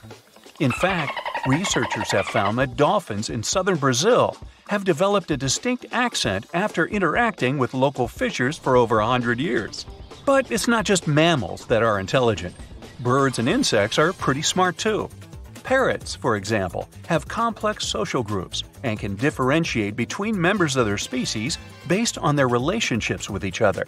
And even though their brains are tiny, like mine, insects are capable of some pretty impressive cognitive feats, like tool use and learning by observation. We used to think that intelligence was unique to humans and maybe a few other primates, but now we know that's not the case. In fact, research has shown that intelligence is distributed in different ways across the animal kingdom. Some animals excel in one area, but may not be as good in another. It's all about the environmental pressures that each species faces and how they adapt to them. We all know about the usual suspects when it comes to high intelligence in the animal kingdom: chimps, dogs, dolphins, blah blah blah. But there are some unexpected additions to the list that might surprise you. And you might even have one of them napping in your lap right now. I'm talking about our feline friends, house cats. They're renowned masters of getting treats and avoiding baths. But did you know they're also pretty smart? Cats have an amazing ability to learn from observation and repetition, which is why we've coined the term copycats. And some cats, like the one in this next story named Nora, take it to the next level. Nora's owner spends her days teaching kids to play piano, and this cat was getting a little jealous of all the attention they were receiving. So what did she do? She watched them closely, picked up on their movements, and started tapping away at the keys herself. And you know what? It worked. Nora's owner and the kids were amazed, and Nora became a little bit of a piano sensation. She even sits at the piano like a proper piano student. Just because she doesn't have opposable thumbs doesn't mean she can't be a musical prodigy, but wider paws would help to hit those octaves. The next story is about rats. Now don't jump on the couch in fear just yet. And before you go calling them pests, did you know that some rats are actually helping save lives?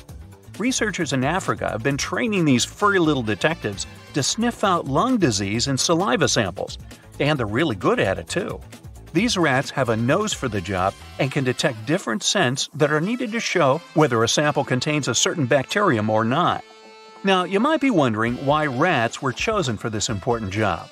It's because they're super smart and quick learners. These rats go through a series of training exercises to learn how to sniff out different samples. They then alert their trainers to which samples hold bacteria. And get this, they can do it in just 7 minutes. A task that would take a human scientist a full day of testing. These rats can do in a fraction of the time. Dr. Rat. Ooh. Now, ever heard of Nellie the pig? She's surely not your average swine. This clever piggy has proved that animal intelligence goes way beyond just performing tricks. Nellie was presented with a series of challenges, including putting differently shaped items through a hoop. Now, while she was being taught to put round objects through a round hoop, Nellie decided to take it to the next level. When presented with objects that weren't round, she compared their shape with a hoop before deciding they wouldn't fit. This pig has some serious problem-solving skills. It's fascinating to see how pig brains process spatial awareness and solve different tasks. Who knew these curly-tailed creatures were such smarty-pants? Now, elephants are probably some of the most amazing animals on Earth, not just because of their looks. They are not only cute, but they're also super smart and empathetic. These gentle giants are known for their incredible cooperation and coordination skills, which they use to protect their families and scare away their enemies. In the wild, elephants travel in clans and communicate with each other using low-frequency rumbles. They work together to keep their young ones safe from predators, and they're not afraid to show their dominance by kidnapping calves from competing clans. Researchers have found out that elephants are quick learners and can work together to achieve a common goal. They even show empathy toward each other, which is a pretty rare feature in the animal kingdom. For instance, elephants have a special interest in the remains of their own kind. They'll linger near elephant bones and investigate sticks of ivory much longer than they would pieces of wood. Also, when an elephant is feeling upset, other elephants will come to comfort it by stroking its head with their trunks or even putting their trunk in its mouth. Now, how sweet is that? In 2010, one elephant in particular really impressed scientists with his skills. He was seen eyeing some tasty fruit just out of his trunk's reach. After pondering for a few days, he had his aha moment. He discovered a large plastic block and used it as a stepping stool to reach the fruit. He continued to use his newfound tool skills to reach even higher places, stacking blocks to get his favorite treat. Some strange seismic activity begins all over the world. Volcanoes on the planet are waking up, but instead of lava, fiery stones, and black ash, they release an invisible gas that slowly fills the atmosphere. This gas is safe for all mammals and insects, but for some reason, it harms people. Gas masks, medication, nothing helps. It's like Earth says, "Hey people, I've had enough, get out of here." To survive, humanity decides to move to a place where the gas can't reach, underwater. We begin global migration to the seas and oceans. The first thing we need to do is build underwater cities. Engineers use anti-corrosive metals and building materials that are not destroyed by moisture, so there are no problems with the construction.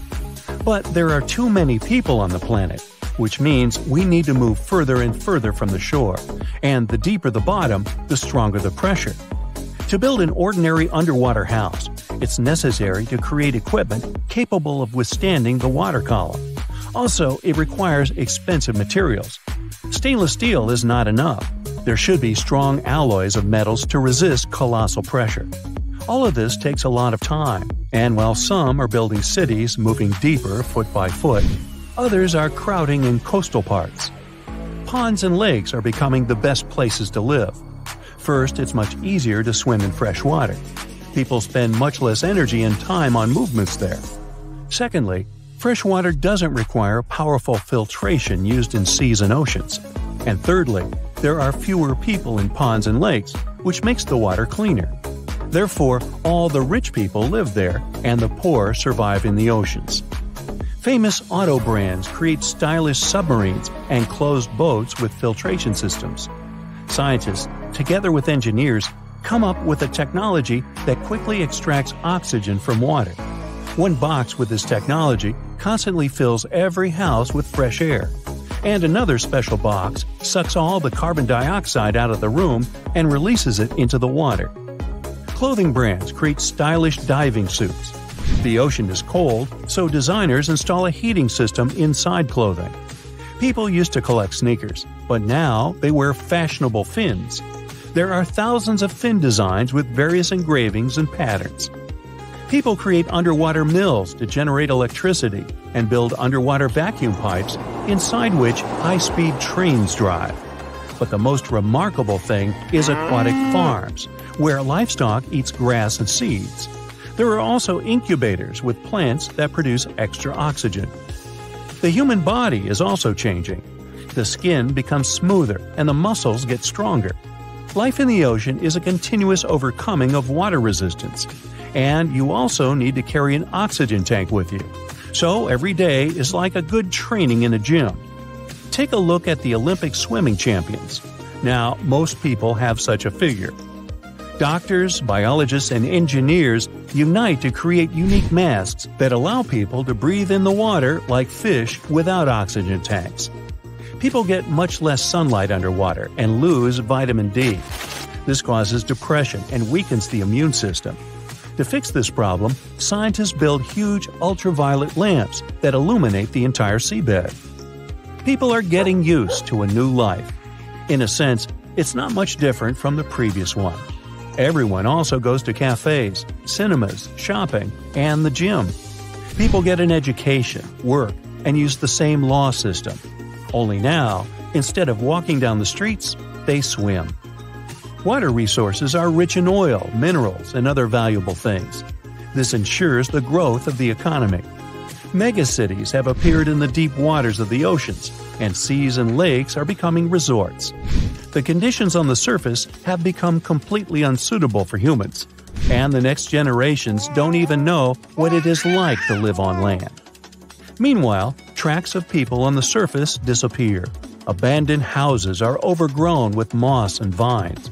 Animals fill cities. Seismic activity causes earthquakes that carry all buildings underground. Humanity made room for a new species, fish. Several 100 million years ago, the ocean was inhabited by giant monsters.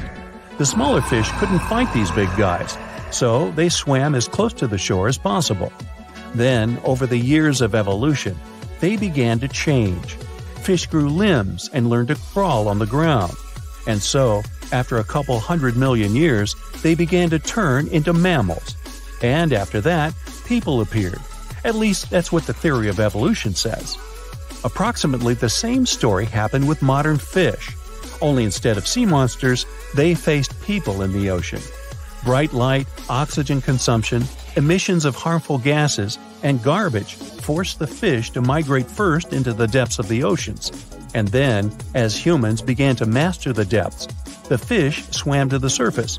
But not because there wasn't enough space in the ocean, but because people started catching too much fish. It's problematic to grow grains, fruits, and vegetables underwater, even in closed farms. Therefore, to replenish the food supply, people just started fishing. To survive, the marine inhabitants had to swim to the surface. Now fish grow limbs to crawl. But when the dangers of people are left behind, the fish face a new problem: mammals. The population of bears, tigers, wolves, and all animals has increased since people left the surface. Now the predators are the rulers of the continents. The hardest struggle for survival begins. Fish learn to disguise themselves to hide from enemies. Many grow venomous spines, while others gain the ability to strike hard with their fins. But octopuses evolve the least.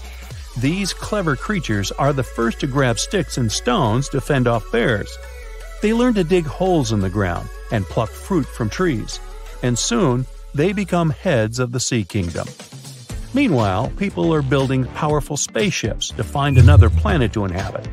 There's too little space in the ocean, and the water is too dirty. Ventilation systems are pumping too much oxygen out of the ocean, releasing a lot of carbon dioxide. Seaweed and phytoplankton, which provide more than half of the world's oxygen reserves, are disappearing because of human activity. People understand they have to leave Earth. Gradual migration begins. Humanity has been evacuated from the planet on giant ships for several centuries. They're flying to an exoplanet, just a couple hundred light-years from Earth. Octopuses are becoming more intelligent than mammals.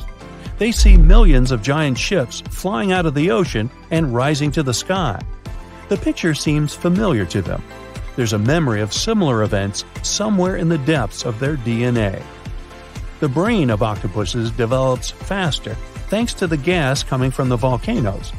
They become full-fledged masters of Earth. Animals and fish live next to them as pets. Then the octopuses build houses, invent the wheel, and open fire. From this moment, a new history of the planet begins, the era of octopuses. They create their civilization and find traces of the old one. Archaeologists with tentacles suggest that strange creatures lived on Earth once upon a time. They had 4 limbs and could walk upright. These creatures built their civilization here, but something happened, and these guys just disappeared. And while the octopuses are trying to figure out what happened to the previous civilization, people surf the expanses of space and meet a new, highly intelligent life. These humanoids look like octopuses since they have long tentacles, large eyes, and a developed brain. They tell people that once upon a time, they lived on planet Earth, but then plants and trees began to emit something called oxygen that poisoned the air. At first, the octopuses hid in the ocean, but oxygen filled the water, so they decided to leave the planet. Some of them adapted to the new conditions and stayed in the water with the fish. People tell them what happened next, including the history of humankind. The space octopuses realize that the story has now looped.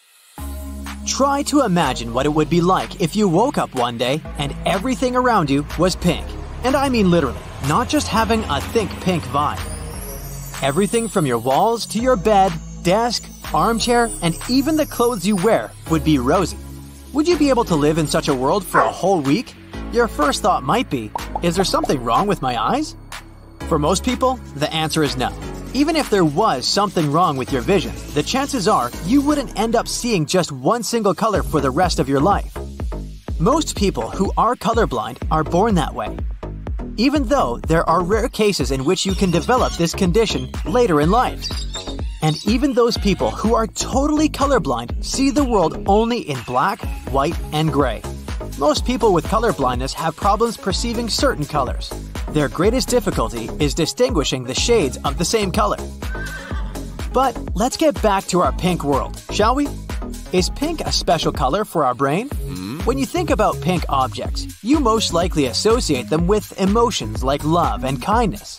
In some cases, looking at the color pink for longer periods of time can actually make people feel more agitated. In sports, teams have been known to paint the opposing team's locker room pink in an attempt to decrease their energy and performance. This tactic was implemented by an American coach who believed the all-pink room would mess with the minds of the opposing teams. What if I told you that this specific shade of pink you woke up to had special powers though? In the 1970s, a scientist named Alexander Schaus found a color that made people feel calm and relaxed. After lots of experiments to test the effects of different colors on people's behavior, he found this specific color which he named the Schaus pink. His study showed that when people looked at a bright color, they lost strength in their muscles. But when they looked at the color blue, their strength returned to normal. The researcher talked about this in public lectures and even showed it on TV. He invited a bodybuilder and concluded that they could not do a single bicep curl after staring at the pink color. Schaus was so sure of his discovery that he even suggested that prisons should paint holding cells pink to calm people down. 2 officers at a U.S. prison tested this idea by painting one holding cell pink and found that some inmates became calmer after being in the pink cell for 15 minutes. In any case, Schaus's original research hasn't been proven to be true by the following studies, but that doesn't mean you can't test it out for yourself. There's no way to tell how your brain might react to living in a pink world for a day, a week, or even a whole month. It all has to do with your previous experience with this color. If it was a happy one, you might actually like living in a pink environment. However, it may be hard on your eyes after a certain point. But we can't say that the colors we surround ourselves with don't affect us. Carl Jung, a famous Swiss psychoanalyst, developed a theory of color psychology, also known as Jungian color theory. He believed that each color meant something different somewhere in the back of our mind and had the power to reveal deeper thoughts. He thought that colors could be used to understand an individual's innermost thoughts and feelings. For example, he considered the color blue to be formal and precise, while green made people feel relaxed and patient.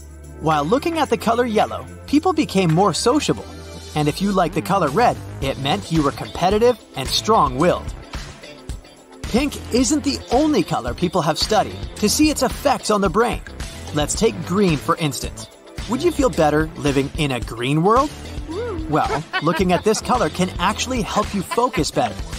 Studies have shown that people who take short breaks to look at pictures of green things, like trees or grass, concentrate better on boring tasks and make fewer mistakes. This is because green is a soothing color that is easy for our eyes and brain to see. I mean, it's the color we often find in nature, so it's no wonder most of us find it soothing.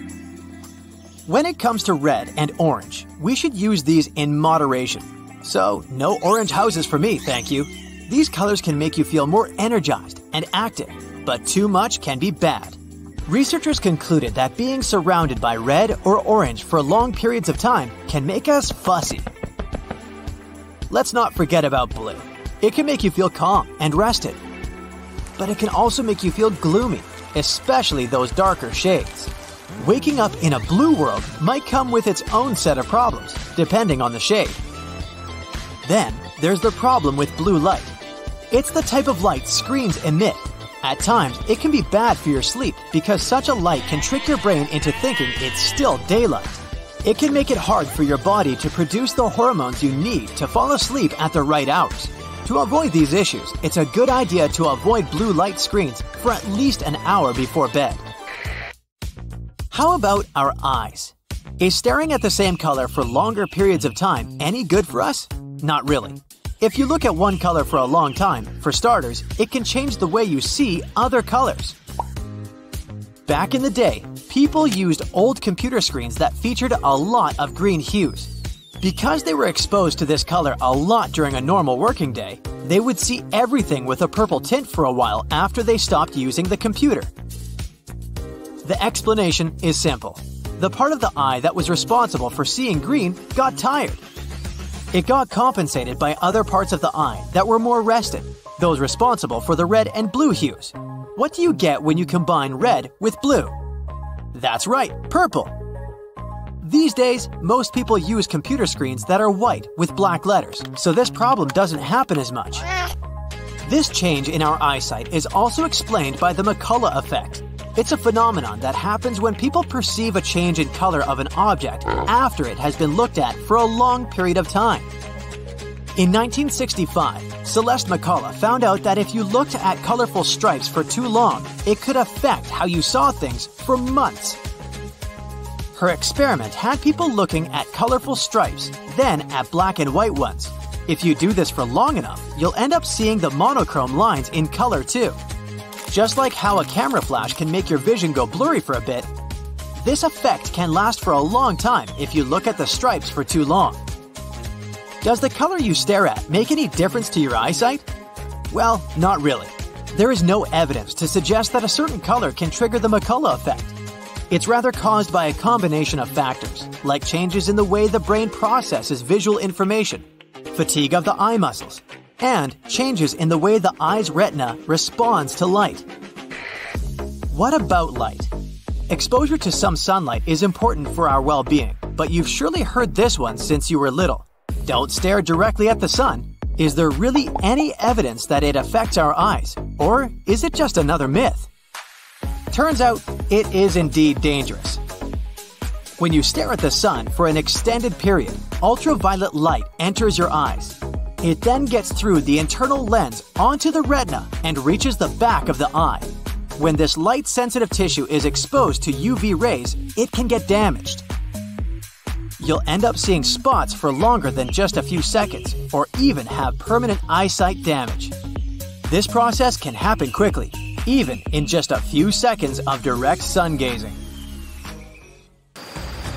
It was hot in the tropics, a type of heat unknown to the men aboard the Nina, the Pinta, and the Santa Maria ships led by Italian explorer Christopher Columbus. It had been months since these men left their home cities in Europe. And until then, Europe was all they knew. They were given a difficult and even dangerous task. Spain hired Columbus to find a new western route to Asia. They needed new routes for trading and buying spices, but it was far from a simple job. I mean, crossing the ocean never is. Little did those sailors know that their lives were about to change forever.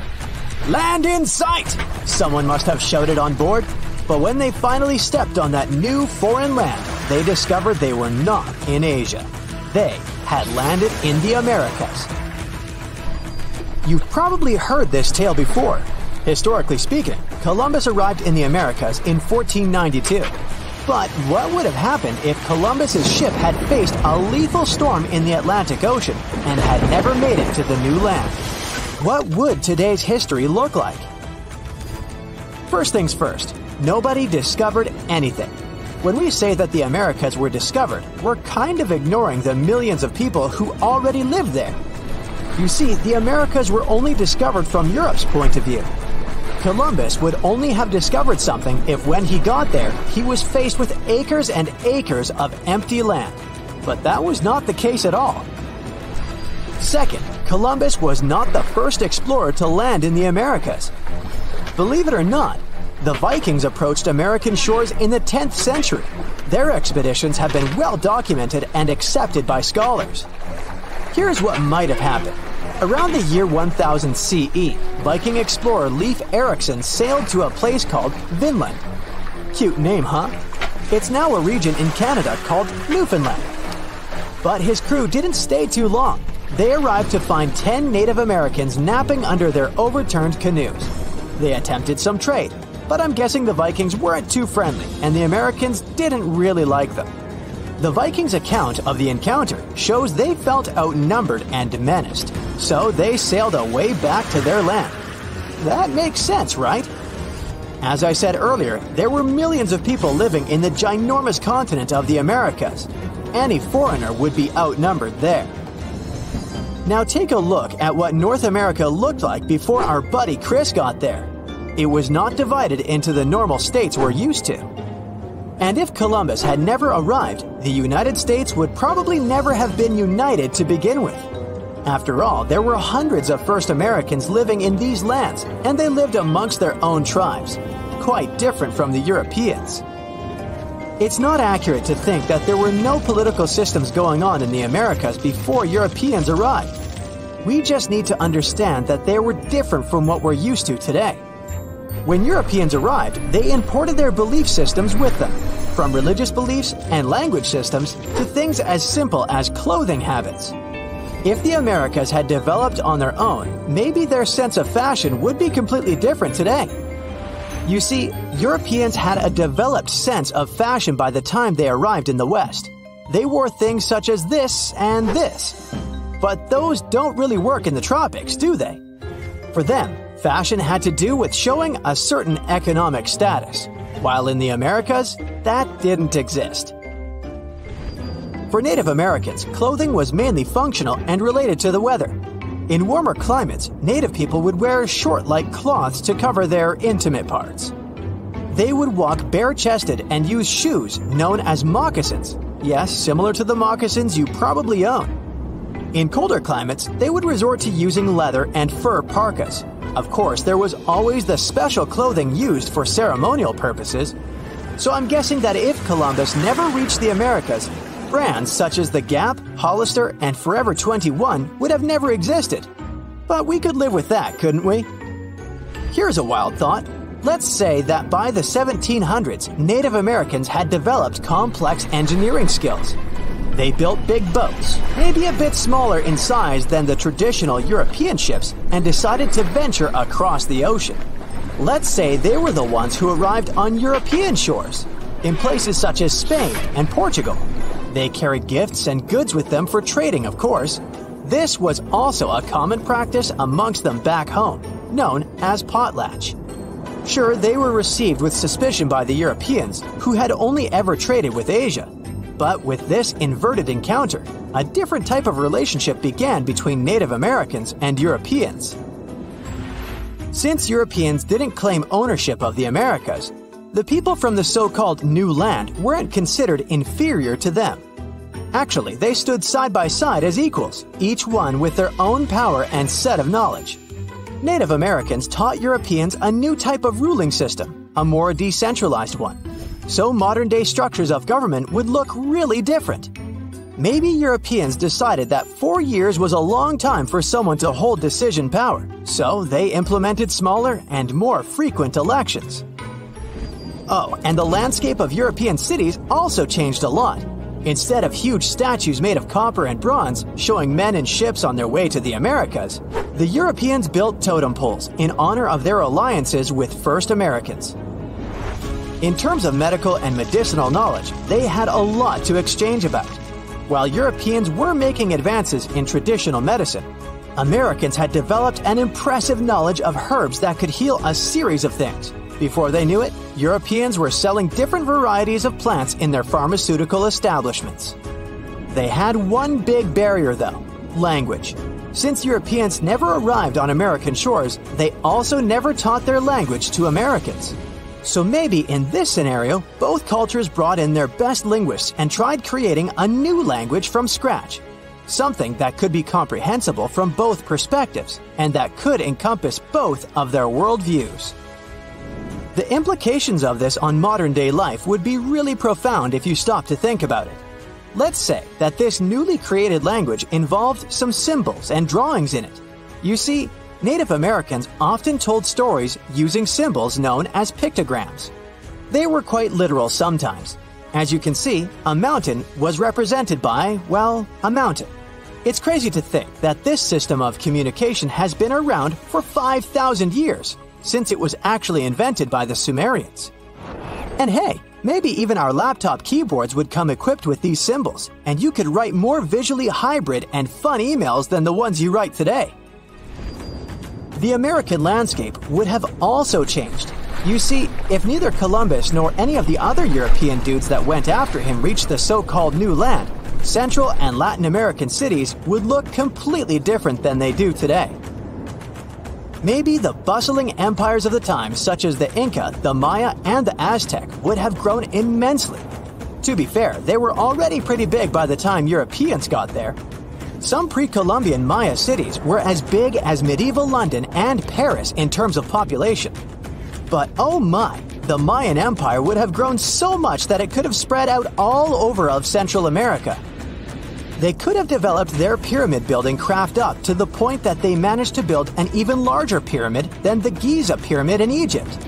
So tourists would come from all over the world to visit. And in South America, let's just say the region could have turned into a huge forest, bigger than the Amazon. The Inca could have spread through the Andes and then into the mainland. Places such as Brazil and Argentina never existed. But in their place, there would have been dreamy tropical settlements, which would have become a worldwide reference in sustainable living. So, imagine you're 15 and you get bored of playing video games. Instead, to pass the time, you decide to give some attention to an old hobby of yours, tracking down lost Mayan cities. You've heard that some ancient civilizations are said to have built entire cities based on constellations, so you decide to check out whether that was true for the Mayans. You find a book containing all the constellations the Mayan civilization believed to exist. You open good old Google Maps and map every ancient Mayan city discovered to date. You start seeing that this information actually matches. And truly, the biggest ancient Mayan cities correspond to the brightest and biggest stars of the Mayan constellations. Okay, this is getting interesting. You manage to map out over 100 ancient cities when you suddenly notice something strange. There's an area in the Yucatan Peninsula in Mexico where archaeologists have unearthed 2 Mayan cities. But on the constellation map, there are 3 stars. Could this mean there is a long-lost city waiting to be discovered nearby? You might think this sounds too daydreaming, but the story is actually true. The previous account happened to a Canadian teenager named William Gaddery. The boy is known as a science genius and had even won an award for the constellation theory we presented just now. When he noticed that a 3rd city was missing from the 23rd constellation he was examining, He began to scour the internet for satellite pictures that could help him solve this mystery. He looked into images from NASA, JAXA, a Japan-based satellite company, and Google Earth. These images were still insufficient to answer his questions, so he reached out to a friend inside the Canadian Space Agency. His friend provided him with state-of-the-art satellite imagery that gave him the answer he was looking for.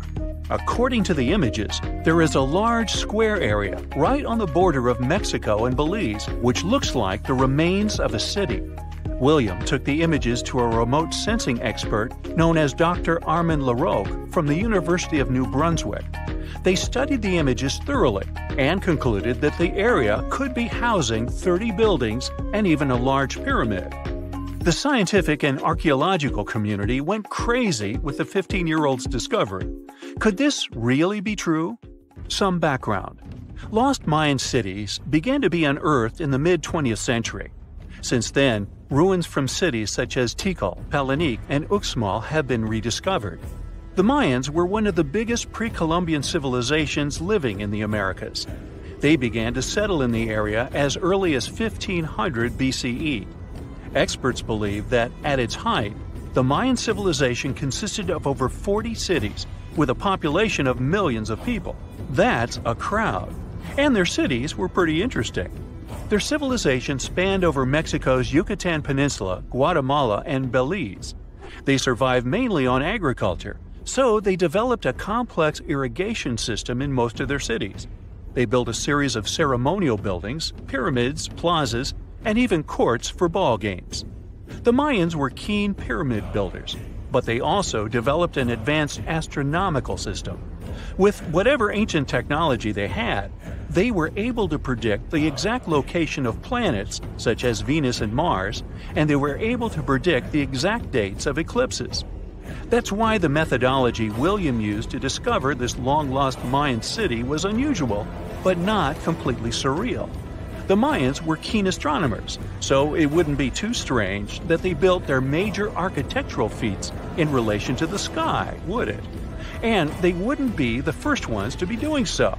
There is a famous fringe of Egyptology dedicated to studying how the Giza pyramids were built in perfect alignment with the Orion constellation, meaning that each pyramid was purposely built to align with one of the major stars of Orion's belt.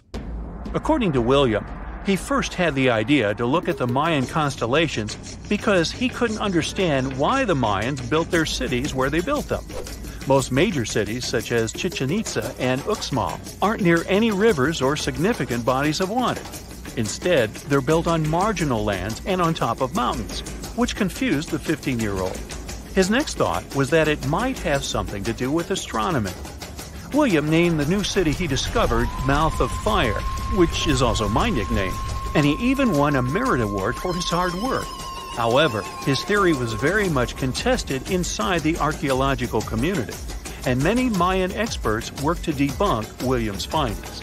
Some archaeologists say that constellation theories are too unscientific. Anthony Aveni, a renowned anthropologist and astronomer, referred to William's methodology as an act of creative imagination. He explained that there is no way to be sure what the Mayan constellations really were.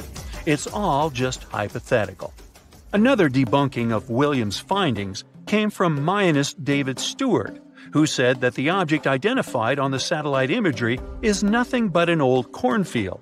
His claim was supported by an expedition that took place near the area in 2021, when the archaeologists present reported there was nothing at all in this area.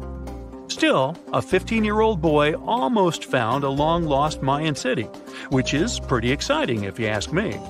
Similar techniques as those used by William are actually being used to unearth lost civilizations all over the world. According to space archaeologist Sarah Parquet, satellite imagery has been a key player in discovering ancient cities in Egypt and other places. Sarah herself spends most of her days scouring images for any sign of where there could have been cities long ago. What happens, she says, is that any time you have something buried, it's going to be covered either by vegetation, soil or sand, or some other modern construction on top of it.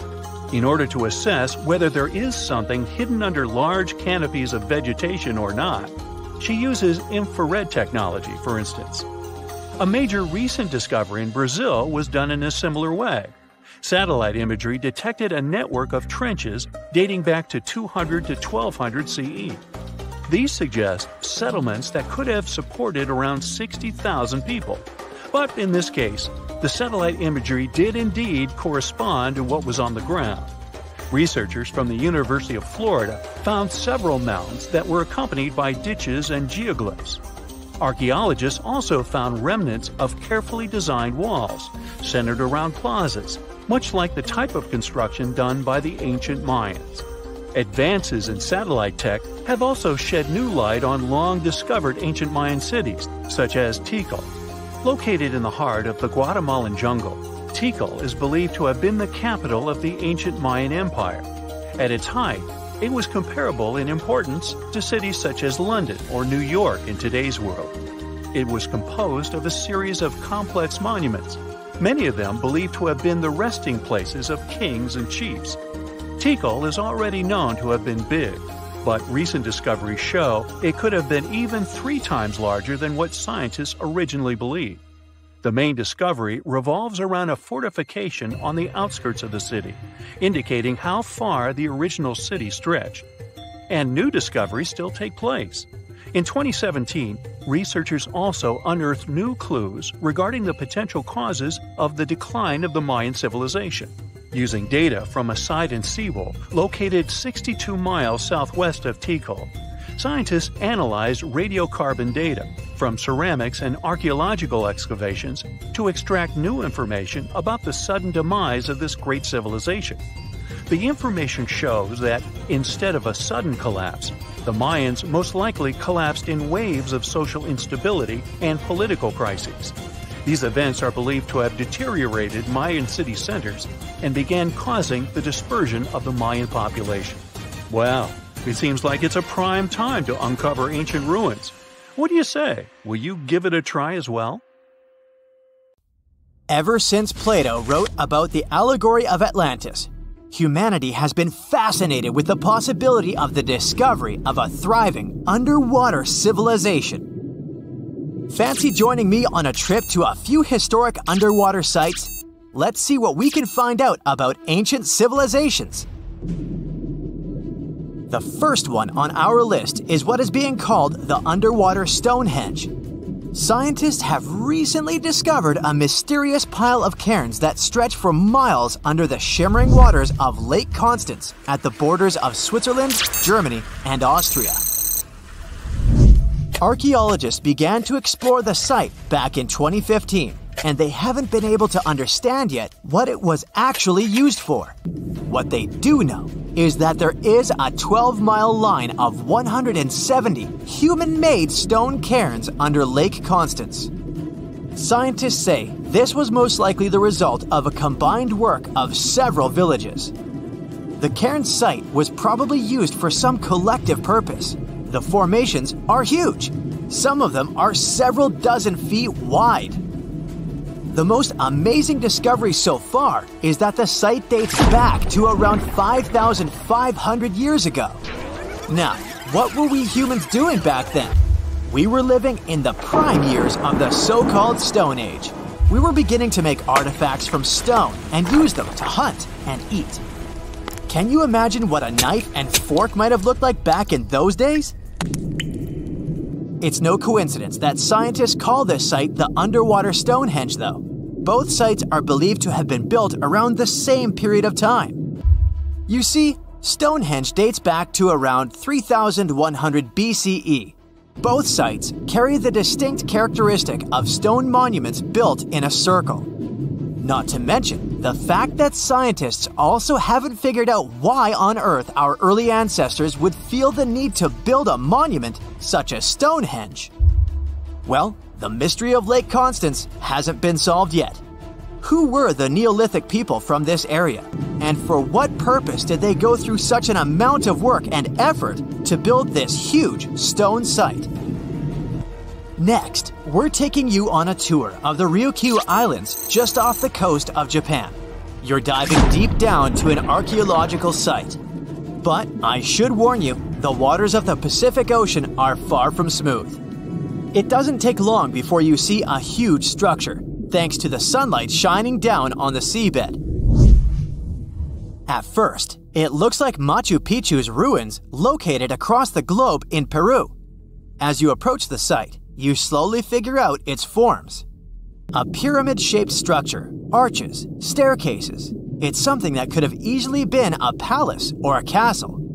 Could this be a sign of human activity? What you've just seen is known today as the Yonaguni Monument. It also goes by the name of Japan's Atlantis. The entire monument is about the size of 5 soccer fields and the height of a 5-story building. Its most surprising feature is its expanse of terraces. Explorers and scientists believe that Yonaguni might be 10,000 years old. But whether it's a human-made structure or a natural formation is still under debate. For Japan's top marine geologist, Professor Masaki Kimura, Yonaguni is the heritage of a lost civilization. Kimura has dived to the bottom of the ocean to explore the ruins over 100 times over the past 10 years. According to him, there are clear signs of human activity down there. On the monument's surface, there is a triangle-shaped concave that is a historical symbol of water fountains in the region. There's also a giant turtle carved on the eastern side of the structure. And, according to Kimura, turtles have an important cultural meaning. Several pieces of stone tools have been recovered from the site. Their estimated age is around 10,000 years. However, not all scientists support this theory. For many, Yonaguni is the result of thousands of years of erosion.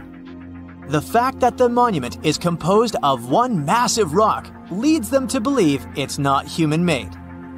The defined edges and flat surfaces resemble a natural formation in Northern Ireland, known as the Giant's Causeway. The basalt columns look like the ruins of a palace, but they're actually the result of volcanic activity in the region. Now, you're flying to the coast of Greece, 4 hours away from Athens. More specifically, you're in the Peloponnese Peninsula. You dust off an old snorkel and head for a free dive on a bright sunny day. Sometime into the dive, you start noticing patterns on a seabed. 13 feet below the surface, outlines of familiar objects start to appear, one by one. As you continue swimming, what looks like the outline of an entire city emerges in front of your eyes. Are you wondering how water could have taken the whole city?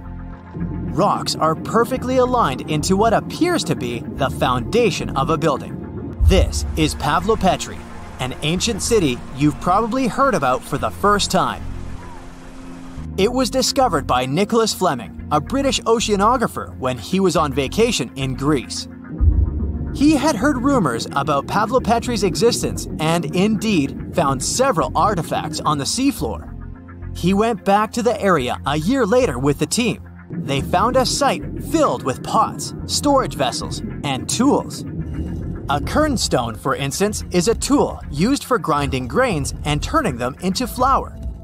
Multiple amphoras indicate that this settlement dates back to the Bronze Age, 5,500 years ago, when people started living in towns. The settlement is believed to have existed for over 2,400 years.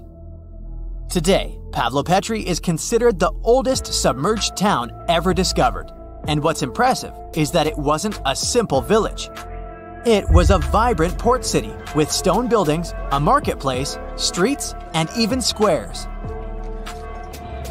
The next stop on our voyage is one of today's most famous underwater cities that has been turned into an archaeological park. The city of Port Royal in Jamaica exists only below the surface, but in 1692 it was one of the wealthiest cities in the Western Hemisphere. Port Royal was the center of the British Empire at the time and an important trade city that attracted people from all over the region. It was also home to real-life pirates of the Caribbean. On the morning of June 7, 1692, the people of Port Royal met a different fate than they had probably expected. the city woke up shaking.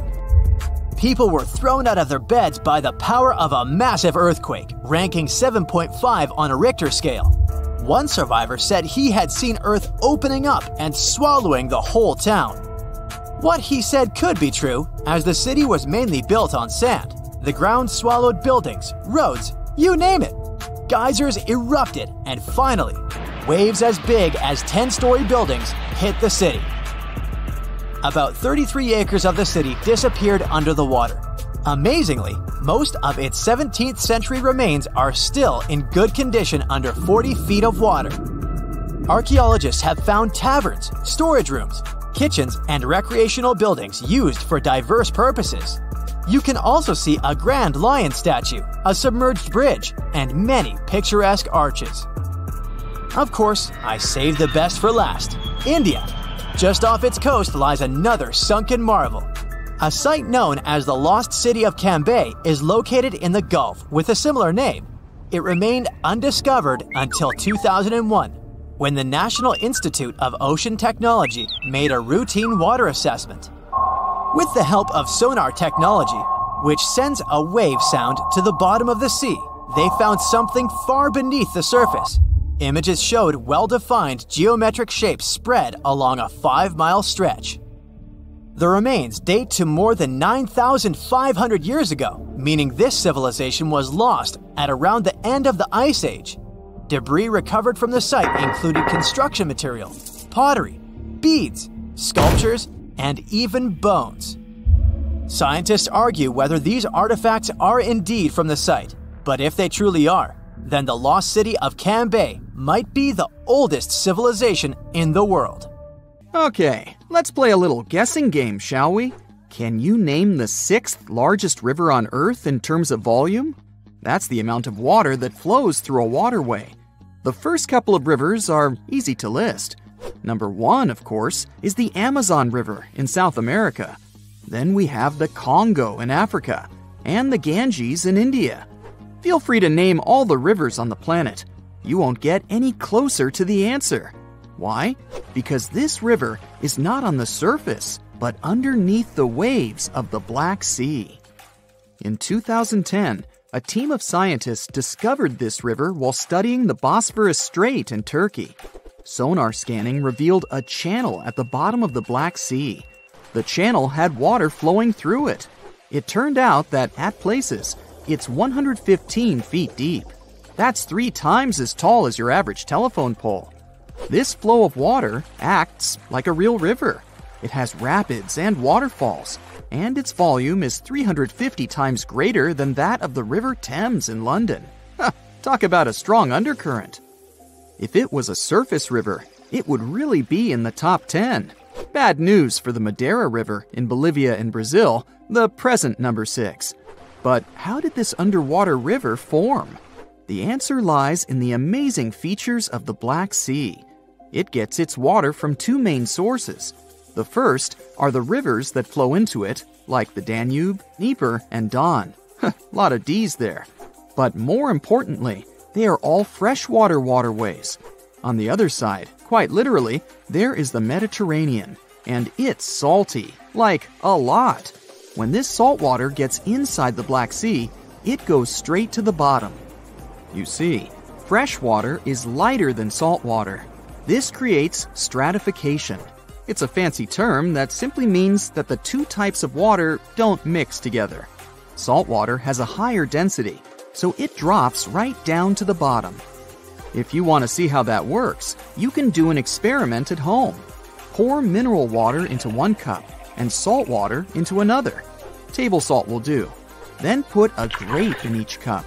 You'll see how it immediately sinks to the bottom of the cup filled with fresh water.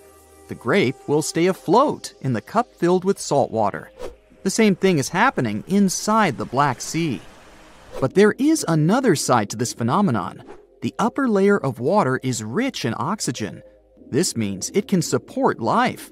The bottom layer, however, is anoxic. Yep, you guessed it. This means there is no oxygen at the bottom. But this isn't a bad thing. Because of this trait of the Black Sea, shipwrecks are able to survive for centuries. Oxygen decomposes wood. And from what material did the ancient people make their ships? That's correct, timber. Recently, in 2018, scientists discovered the oldest Greek shipwreck on Earth. The merchant ship lies more than a mile deep at the bottom of the sea. Experts estimate that the vessel is 2,400 years old. The wreck was valuable for historians to study all the elements of ancient ship construction. From the mast to the rowing benches, it's all intact. The wreck lies some 50 miles off the coast of Bulgaria, but no one has seen it in person. Explorers sent a deep-sea ROV, or remotely operated vehicle, to film the wreckage. It was impossible for a diver to go down. But the Black Sea doesn't look that huge on a map. Could it be that deep? Oh yes, it's way deeper than people think. You could stack 6 Empire State Buildings at the deepest point of the Black Sea, around 7,257 feet. This inland sea isn't the only place on Earth where researchers have discovered shipwrecks and underwater rivers. One of the largest channels running along the ocean floor lies off the coast of South America. It runs from the mouth of the mighty Amazon and into the Atlantic Ocean. Studying underwater rivers isn't an easy task. The depth and the strong currents make it impossible to send in divers. Even the equipment for underwater research has to be sturdy.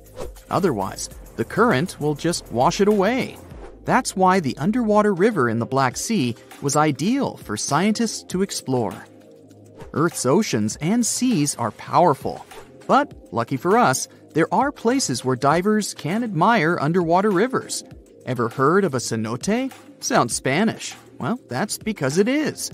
Cenotes are underground caves. They form after the limestone above collapses, revealing the groundwater under them. The term cenote is associated with the Yucatan Peninsula in Mexico. Ancient Maya used them as water sources. In the Mayan language, the word cenote meant sacred well. Researchers estimate there are some 10,000 cenotes spread across the Yucatan Peninsula. You can also find them in other places, such as Cuba and Australia. Beauty is in the eye of the beholder, but unofficially, the most beautiful cenote is located just south of the town of Tulum in Mexico. The name reflects the cave's divine beauty, Cenote Angelita. But people don't visit this cenote to go swimming. Its bottom is much more interesting. A scuba tank is all you need to finally admire an underwater river firsthand. The waters are dark and foggy, so divers use powerful flashlights. After a 100-foot dive, a marvelous sight appears. An underwater river with trees along its banks. Some of them even have green leaves, just like any other water flow on dry land. But it's not really a river. Here comes the fascinating part. Remember how saltwater and freshwater don't mix? Well, the river the divers see is actually a thick layer of fog between the two types of water. 3 feet of hydrogen sulfates to be exact. This is the compound that water processing plants use to remove chlorine from drinking water. The substance is so heavy that the fog it produces moves independently from the surrounding water, and it creates an illusion that a river is flowing underwater. But there are other real rivers that play tricks on you. Take, for example, the Mystery River in Indiana. It's the longest underground river in the United States. Explorers discovered the river and its cave system, Blue Spring Caverns, in the 19th century. Nearly 3 miles of the river are navigable. Isn't that impressive? You can book a boat tour on a river that you can't even see. But the most mysterious river on the planet is the Saraswati River in India. The coolest part about it is that it doesn't exist. It was an alleged river only mentioned in ancient literature. For centuries, people thought that it was just a myth. Then satellite images showed that it might be real.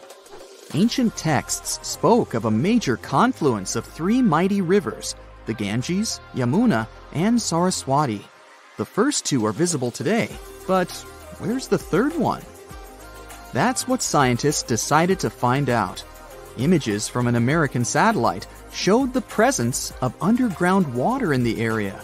Until then, researchers thought that these were paleochannels. This simply means that water flowed through them a long time ago. But, to their surprise, it appeared that there was still water inside these channels. Scientists estimated that the Saraswati River flowed above the ground some 5,000 years ago. But it didn't dry up completely. It just went underground, some 200 feet below the ground. Local experts believe that the river still slowly flows into the sea. The Saraswati River got hidden under the desert sand. This was a natural process, but many rivers have been forced underground because of human activity. In London, England, several dozen small and medium-sized rivers now flow under the ground. Maps from the 19th century still show them as rivers, but today they only exist in the names of the streets that were built above them, such as Fleet Street. The same thing happened in New York, but this doesn't mean that these streams have disappeared for good. When engineers want to rebuild or modify a building, they still consult city maps from centuries ago. No one wants a long-lost brook to flood their basement. Let's test to see how many spiral-shaped objects you can find around you right now. I'll bet there's more than you think. A spiral may be hidden in the flower petals of your houseplants. One might be staring at you from that seashell you brought home from your last trip to the beach. If none of these objects sound familiar, you might want to head over to the mirror and turn to the side a bit. In case you haven't noticed yet, even our own ears are shaped like a spiral. Why does Mother Nature seem to have such a preference for this shape? Many theories wish to explain this weird behavior. One of them is based on the Fibonacci sequence. This Italian mathematician didn't really care much for spirals initially. He was studying rabbits when he came up with this theory. Fibonacci came up with the sequence as a solution to a problem involving the growth of a population of rabbits. Let's recreate his experiment. If you put a pair of rabbits in an enclosed space, how many pairs of rabbits will you find there after a year? To solve this problem, Fibonacci proposed some conditions for his theoretical experiment: that all rabbits are born as a pair, one male, one female. Also, the rabbits can start reproducing after 1 month. More so, each pair of rabbits produces one pair of offspring each month. And lastly, none of the rabbits kicks the bucket at the end of the year. Now, using these assumptions, Fibonacci noticed the following sequence: 1, 1, 2, 3, 5, 8, 13, 21, 34, 55, 89, 144, and so on. The first two numbers in the sequence, 1, 1, represent the initial pair of rabbits. The next number, 2, represents the number of pairs of rabbits after the first month, one pair of the initial rabbits plus one pair of offspring. The fourth number, 3, represents the number of pairs after the second month, 2 pairs of the initial rabbits plus one pair of offspring, and so on. He soon noticed that his series is made out of numbers in which each number is the sum of the previous two numbers. A lot of other mathematicians have looked at this sequence over the years. They were soon surprised to discover that this system was found in many natural structures, such as the arrangement of leaves on a stem and the arrangements of seeds on a sunflower. If you don't understand why it is so, then grab a piece of paper and a pen. Together, let's try to draw the Fibonacci spiral. You'll have to start with a small circle at the center of your page and then draw larger circles around it without lifting the pen from the paper, using the numbers from the Fibonacci sequence. For example, the first circle is 0 units wide, the second circle is 1 unit wide, the third circle is 1 unit wide, and so on. As you keep adding more circles, they will fit together perfectly to form a spiral shape. The spiral gets bigger and bigger, but it always follows the same pattern based on the Fibonacci sequence. Another famous spiralist was a man named James Bell Pettigrew. He was a Scottish naturalist that became fascinated by the mystery of the spiral shape, which he noticed almost everywhere in nature. He studied it at all scales, from giant nebulae in space to tiny molecules. Despite his research, he couldn't figure out where the spiral came from. He was sure that it couldn't be just a physical thing. And he believed that organs in plants and animals are not only shaped like spirals, but they also work in a spiral way. At the center of lifetime work on this unique shape was the human heart. Pettigrew believed that the heart's spiral structure was the mystery of all mysteries. He also thought this shape was to blame for both its muscular contractions and how the blood seemed to travel within our mighty tickers. The reason why the spiral seems to be everywhere might be really simple: efficiency. Take a look at the basic sunflower, for example.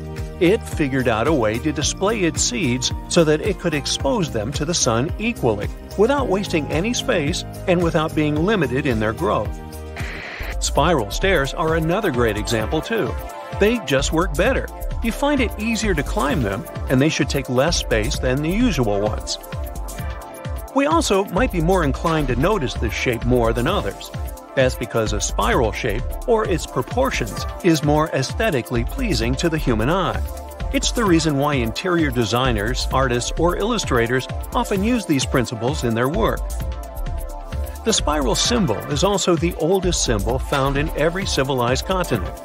Some historians believe that the spiral in Asian art may represent the sun, as it has been found on roof tiles from the Tang dynasty near the ancient city of Chang'an. It is also often found at burial sites, and scientists believe it to represent the circle of life, how we pass on and somehow be reborn. This is probably because, in some ancient civilizations, people believed that the sun was born each day, extinguished itself each night, and was reborn the next day. You might have also stumbled upon the spiral as a symbol of hypnosis and dizziness. There's no real evidence that you can hypnotize someone by making them stare into a spiral for a certain time. But its effects on our abilities to focus and our optic nerves are significant. After you've stared at a spinning spiral for quite some time, you'll notice how objects either get smaller or bigger, depending on the direction of the spiral. It's easy to understand why some experience the sensation as hypnotizing. One of the most distinctive features of DNA is its spiral shape. It's also called a double helix. The double helix is formed when two strands of DNA twist around each other, like a ladder being twisted into a spiral shape. This spiral shape is important for many reasons. First, the spiral shape allows DNA to be compact and efficient. The double helix can pack a lot of genetic information into a small space, making it possible for cells to store vast amounts of genetic material in a small area. Second, the spiral shape allows DNA to be flexible and respond to changes in our environment. Because the double helix is made up of two strands that can move relative to each other, our DNA can change its shape. Finally, the spiral shape of DNA allows it to interact with other molecules in the cell.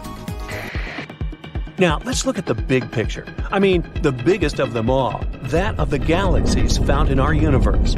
They're also shaped like a spiral due to their rotation and the presence of dark matter. As the galaxy spins, the stars and gas clouds within the galaxy move in a circular direction around its center. This movement creates a spiral shape as the stars and gas clouds are drawn toward the center of the whole system. Additionally, the presence of dark matter, which is a type of matter that does not interact with light, creates gravitational forces that help to shape the galaxy into a spiral. But you don't need to look that far to understand why spirals are important. Your handy corkscrew is shaped like a spiral too, because it makes it easier for you to open the wine bottle. That screw you drilled into the wall to hang a picture, also a spiral. It helps it with some added grip and stability. Got a notebook on your desk? Those pages might be held together by a spiraled wire. It makes it easier for you to browse the notebook without damaging the pages. Even your hair strands might have a curled shape. The curlier the hair, the drier it will be. It means it will get sebum from the scalp down on the strand slower, making it easier to maintain and clean. And before I spiral out of control, we're done here. Imagine discovering an ancient city without leaving the comfort of your home. In 1963, a man in the Nevşehir province of Turkey did exactly that. He was renovating his house. He knocked down a wall in his basement and found a mysterious room. He continued digging and saw a tunnel. This is how Derinkuyu Underground City was found. Derinkuyu is one of the deepest multi-level underground settlements of Cappadocia and in all of Turkey. This engineering masterpiece has 8 levels. The inhabitants living on those floors had access to cellars, storage areas, chapels, a school, a study room, and other structures.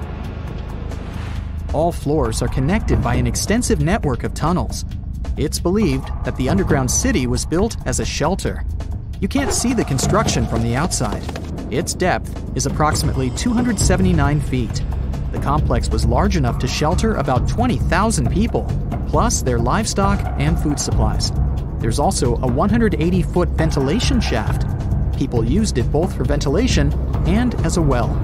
The well supplied water both to the villagers living on the surface and to those hiding in the underground city.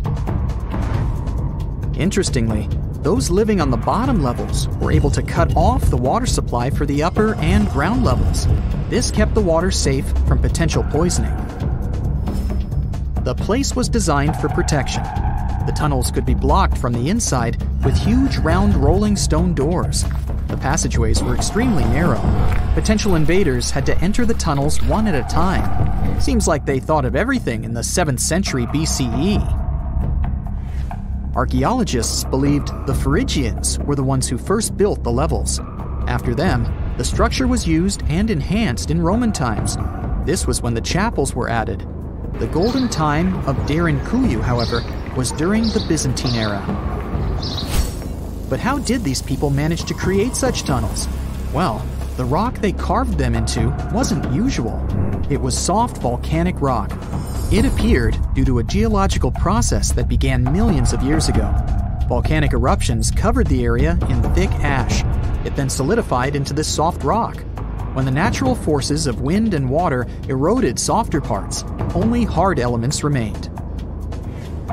Fun fact, fairy chimneys are also made of intricately shaped volcanic soft rock, but they formed naturally without any human intervention.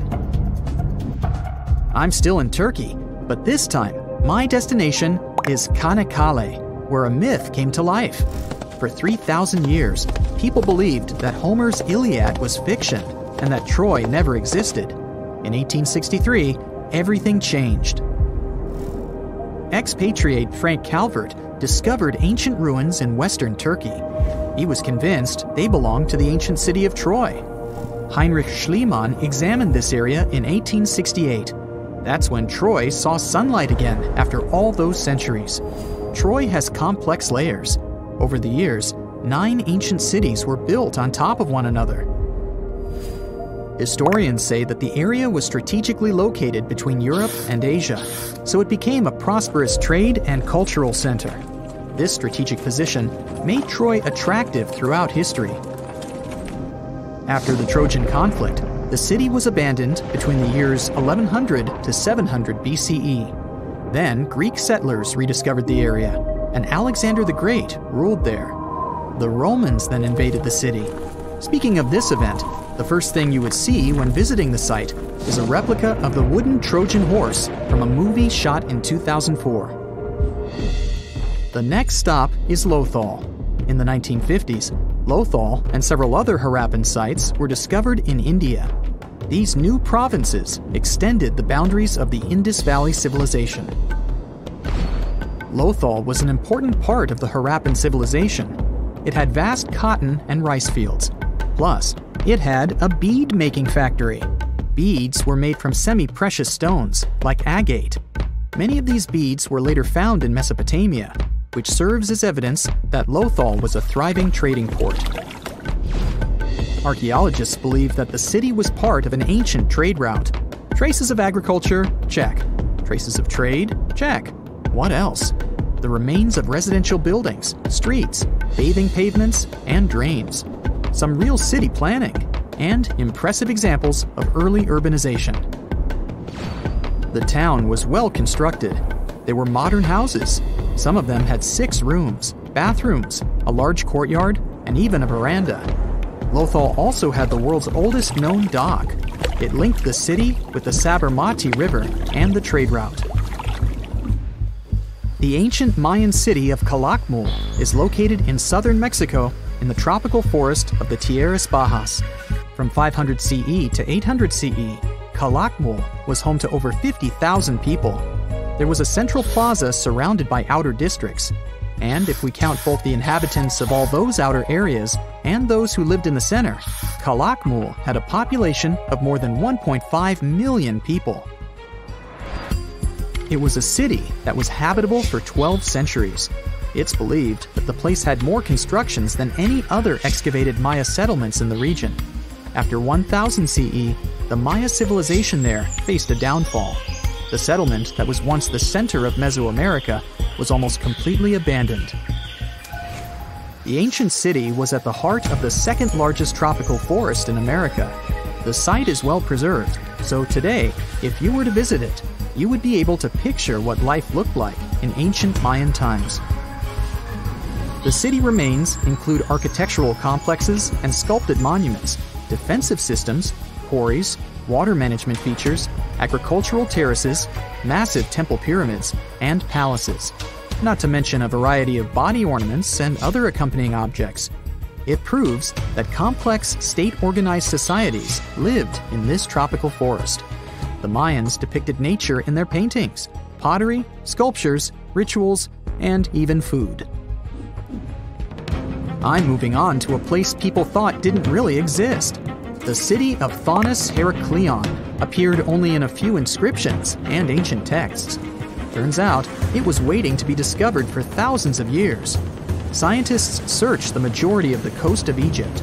But then, archaeologist Frank Gaudio and his team detected a colossal face looking at them from under the water. The ancient city of Heracleion was discovered completely submerged 4 miles off Alexandria's coast. In the ruins of the lost city, there were 64 ships, 700 anchors, and a treasure trove of gold coins.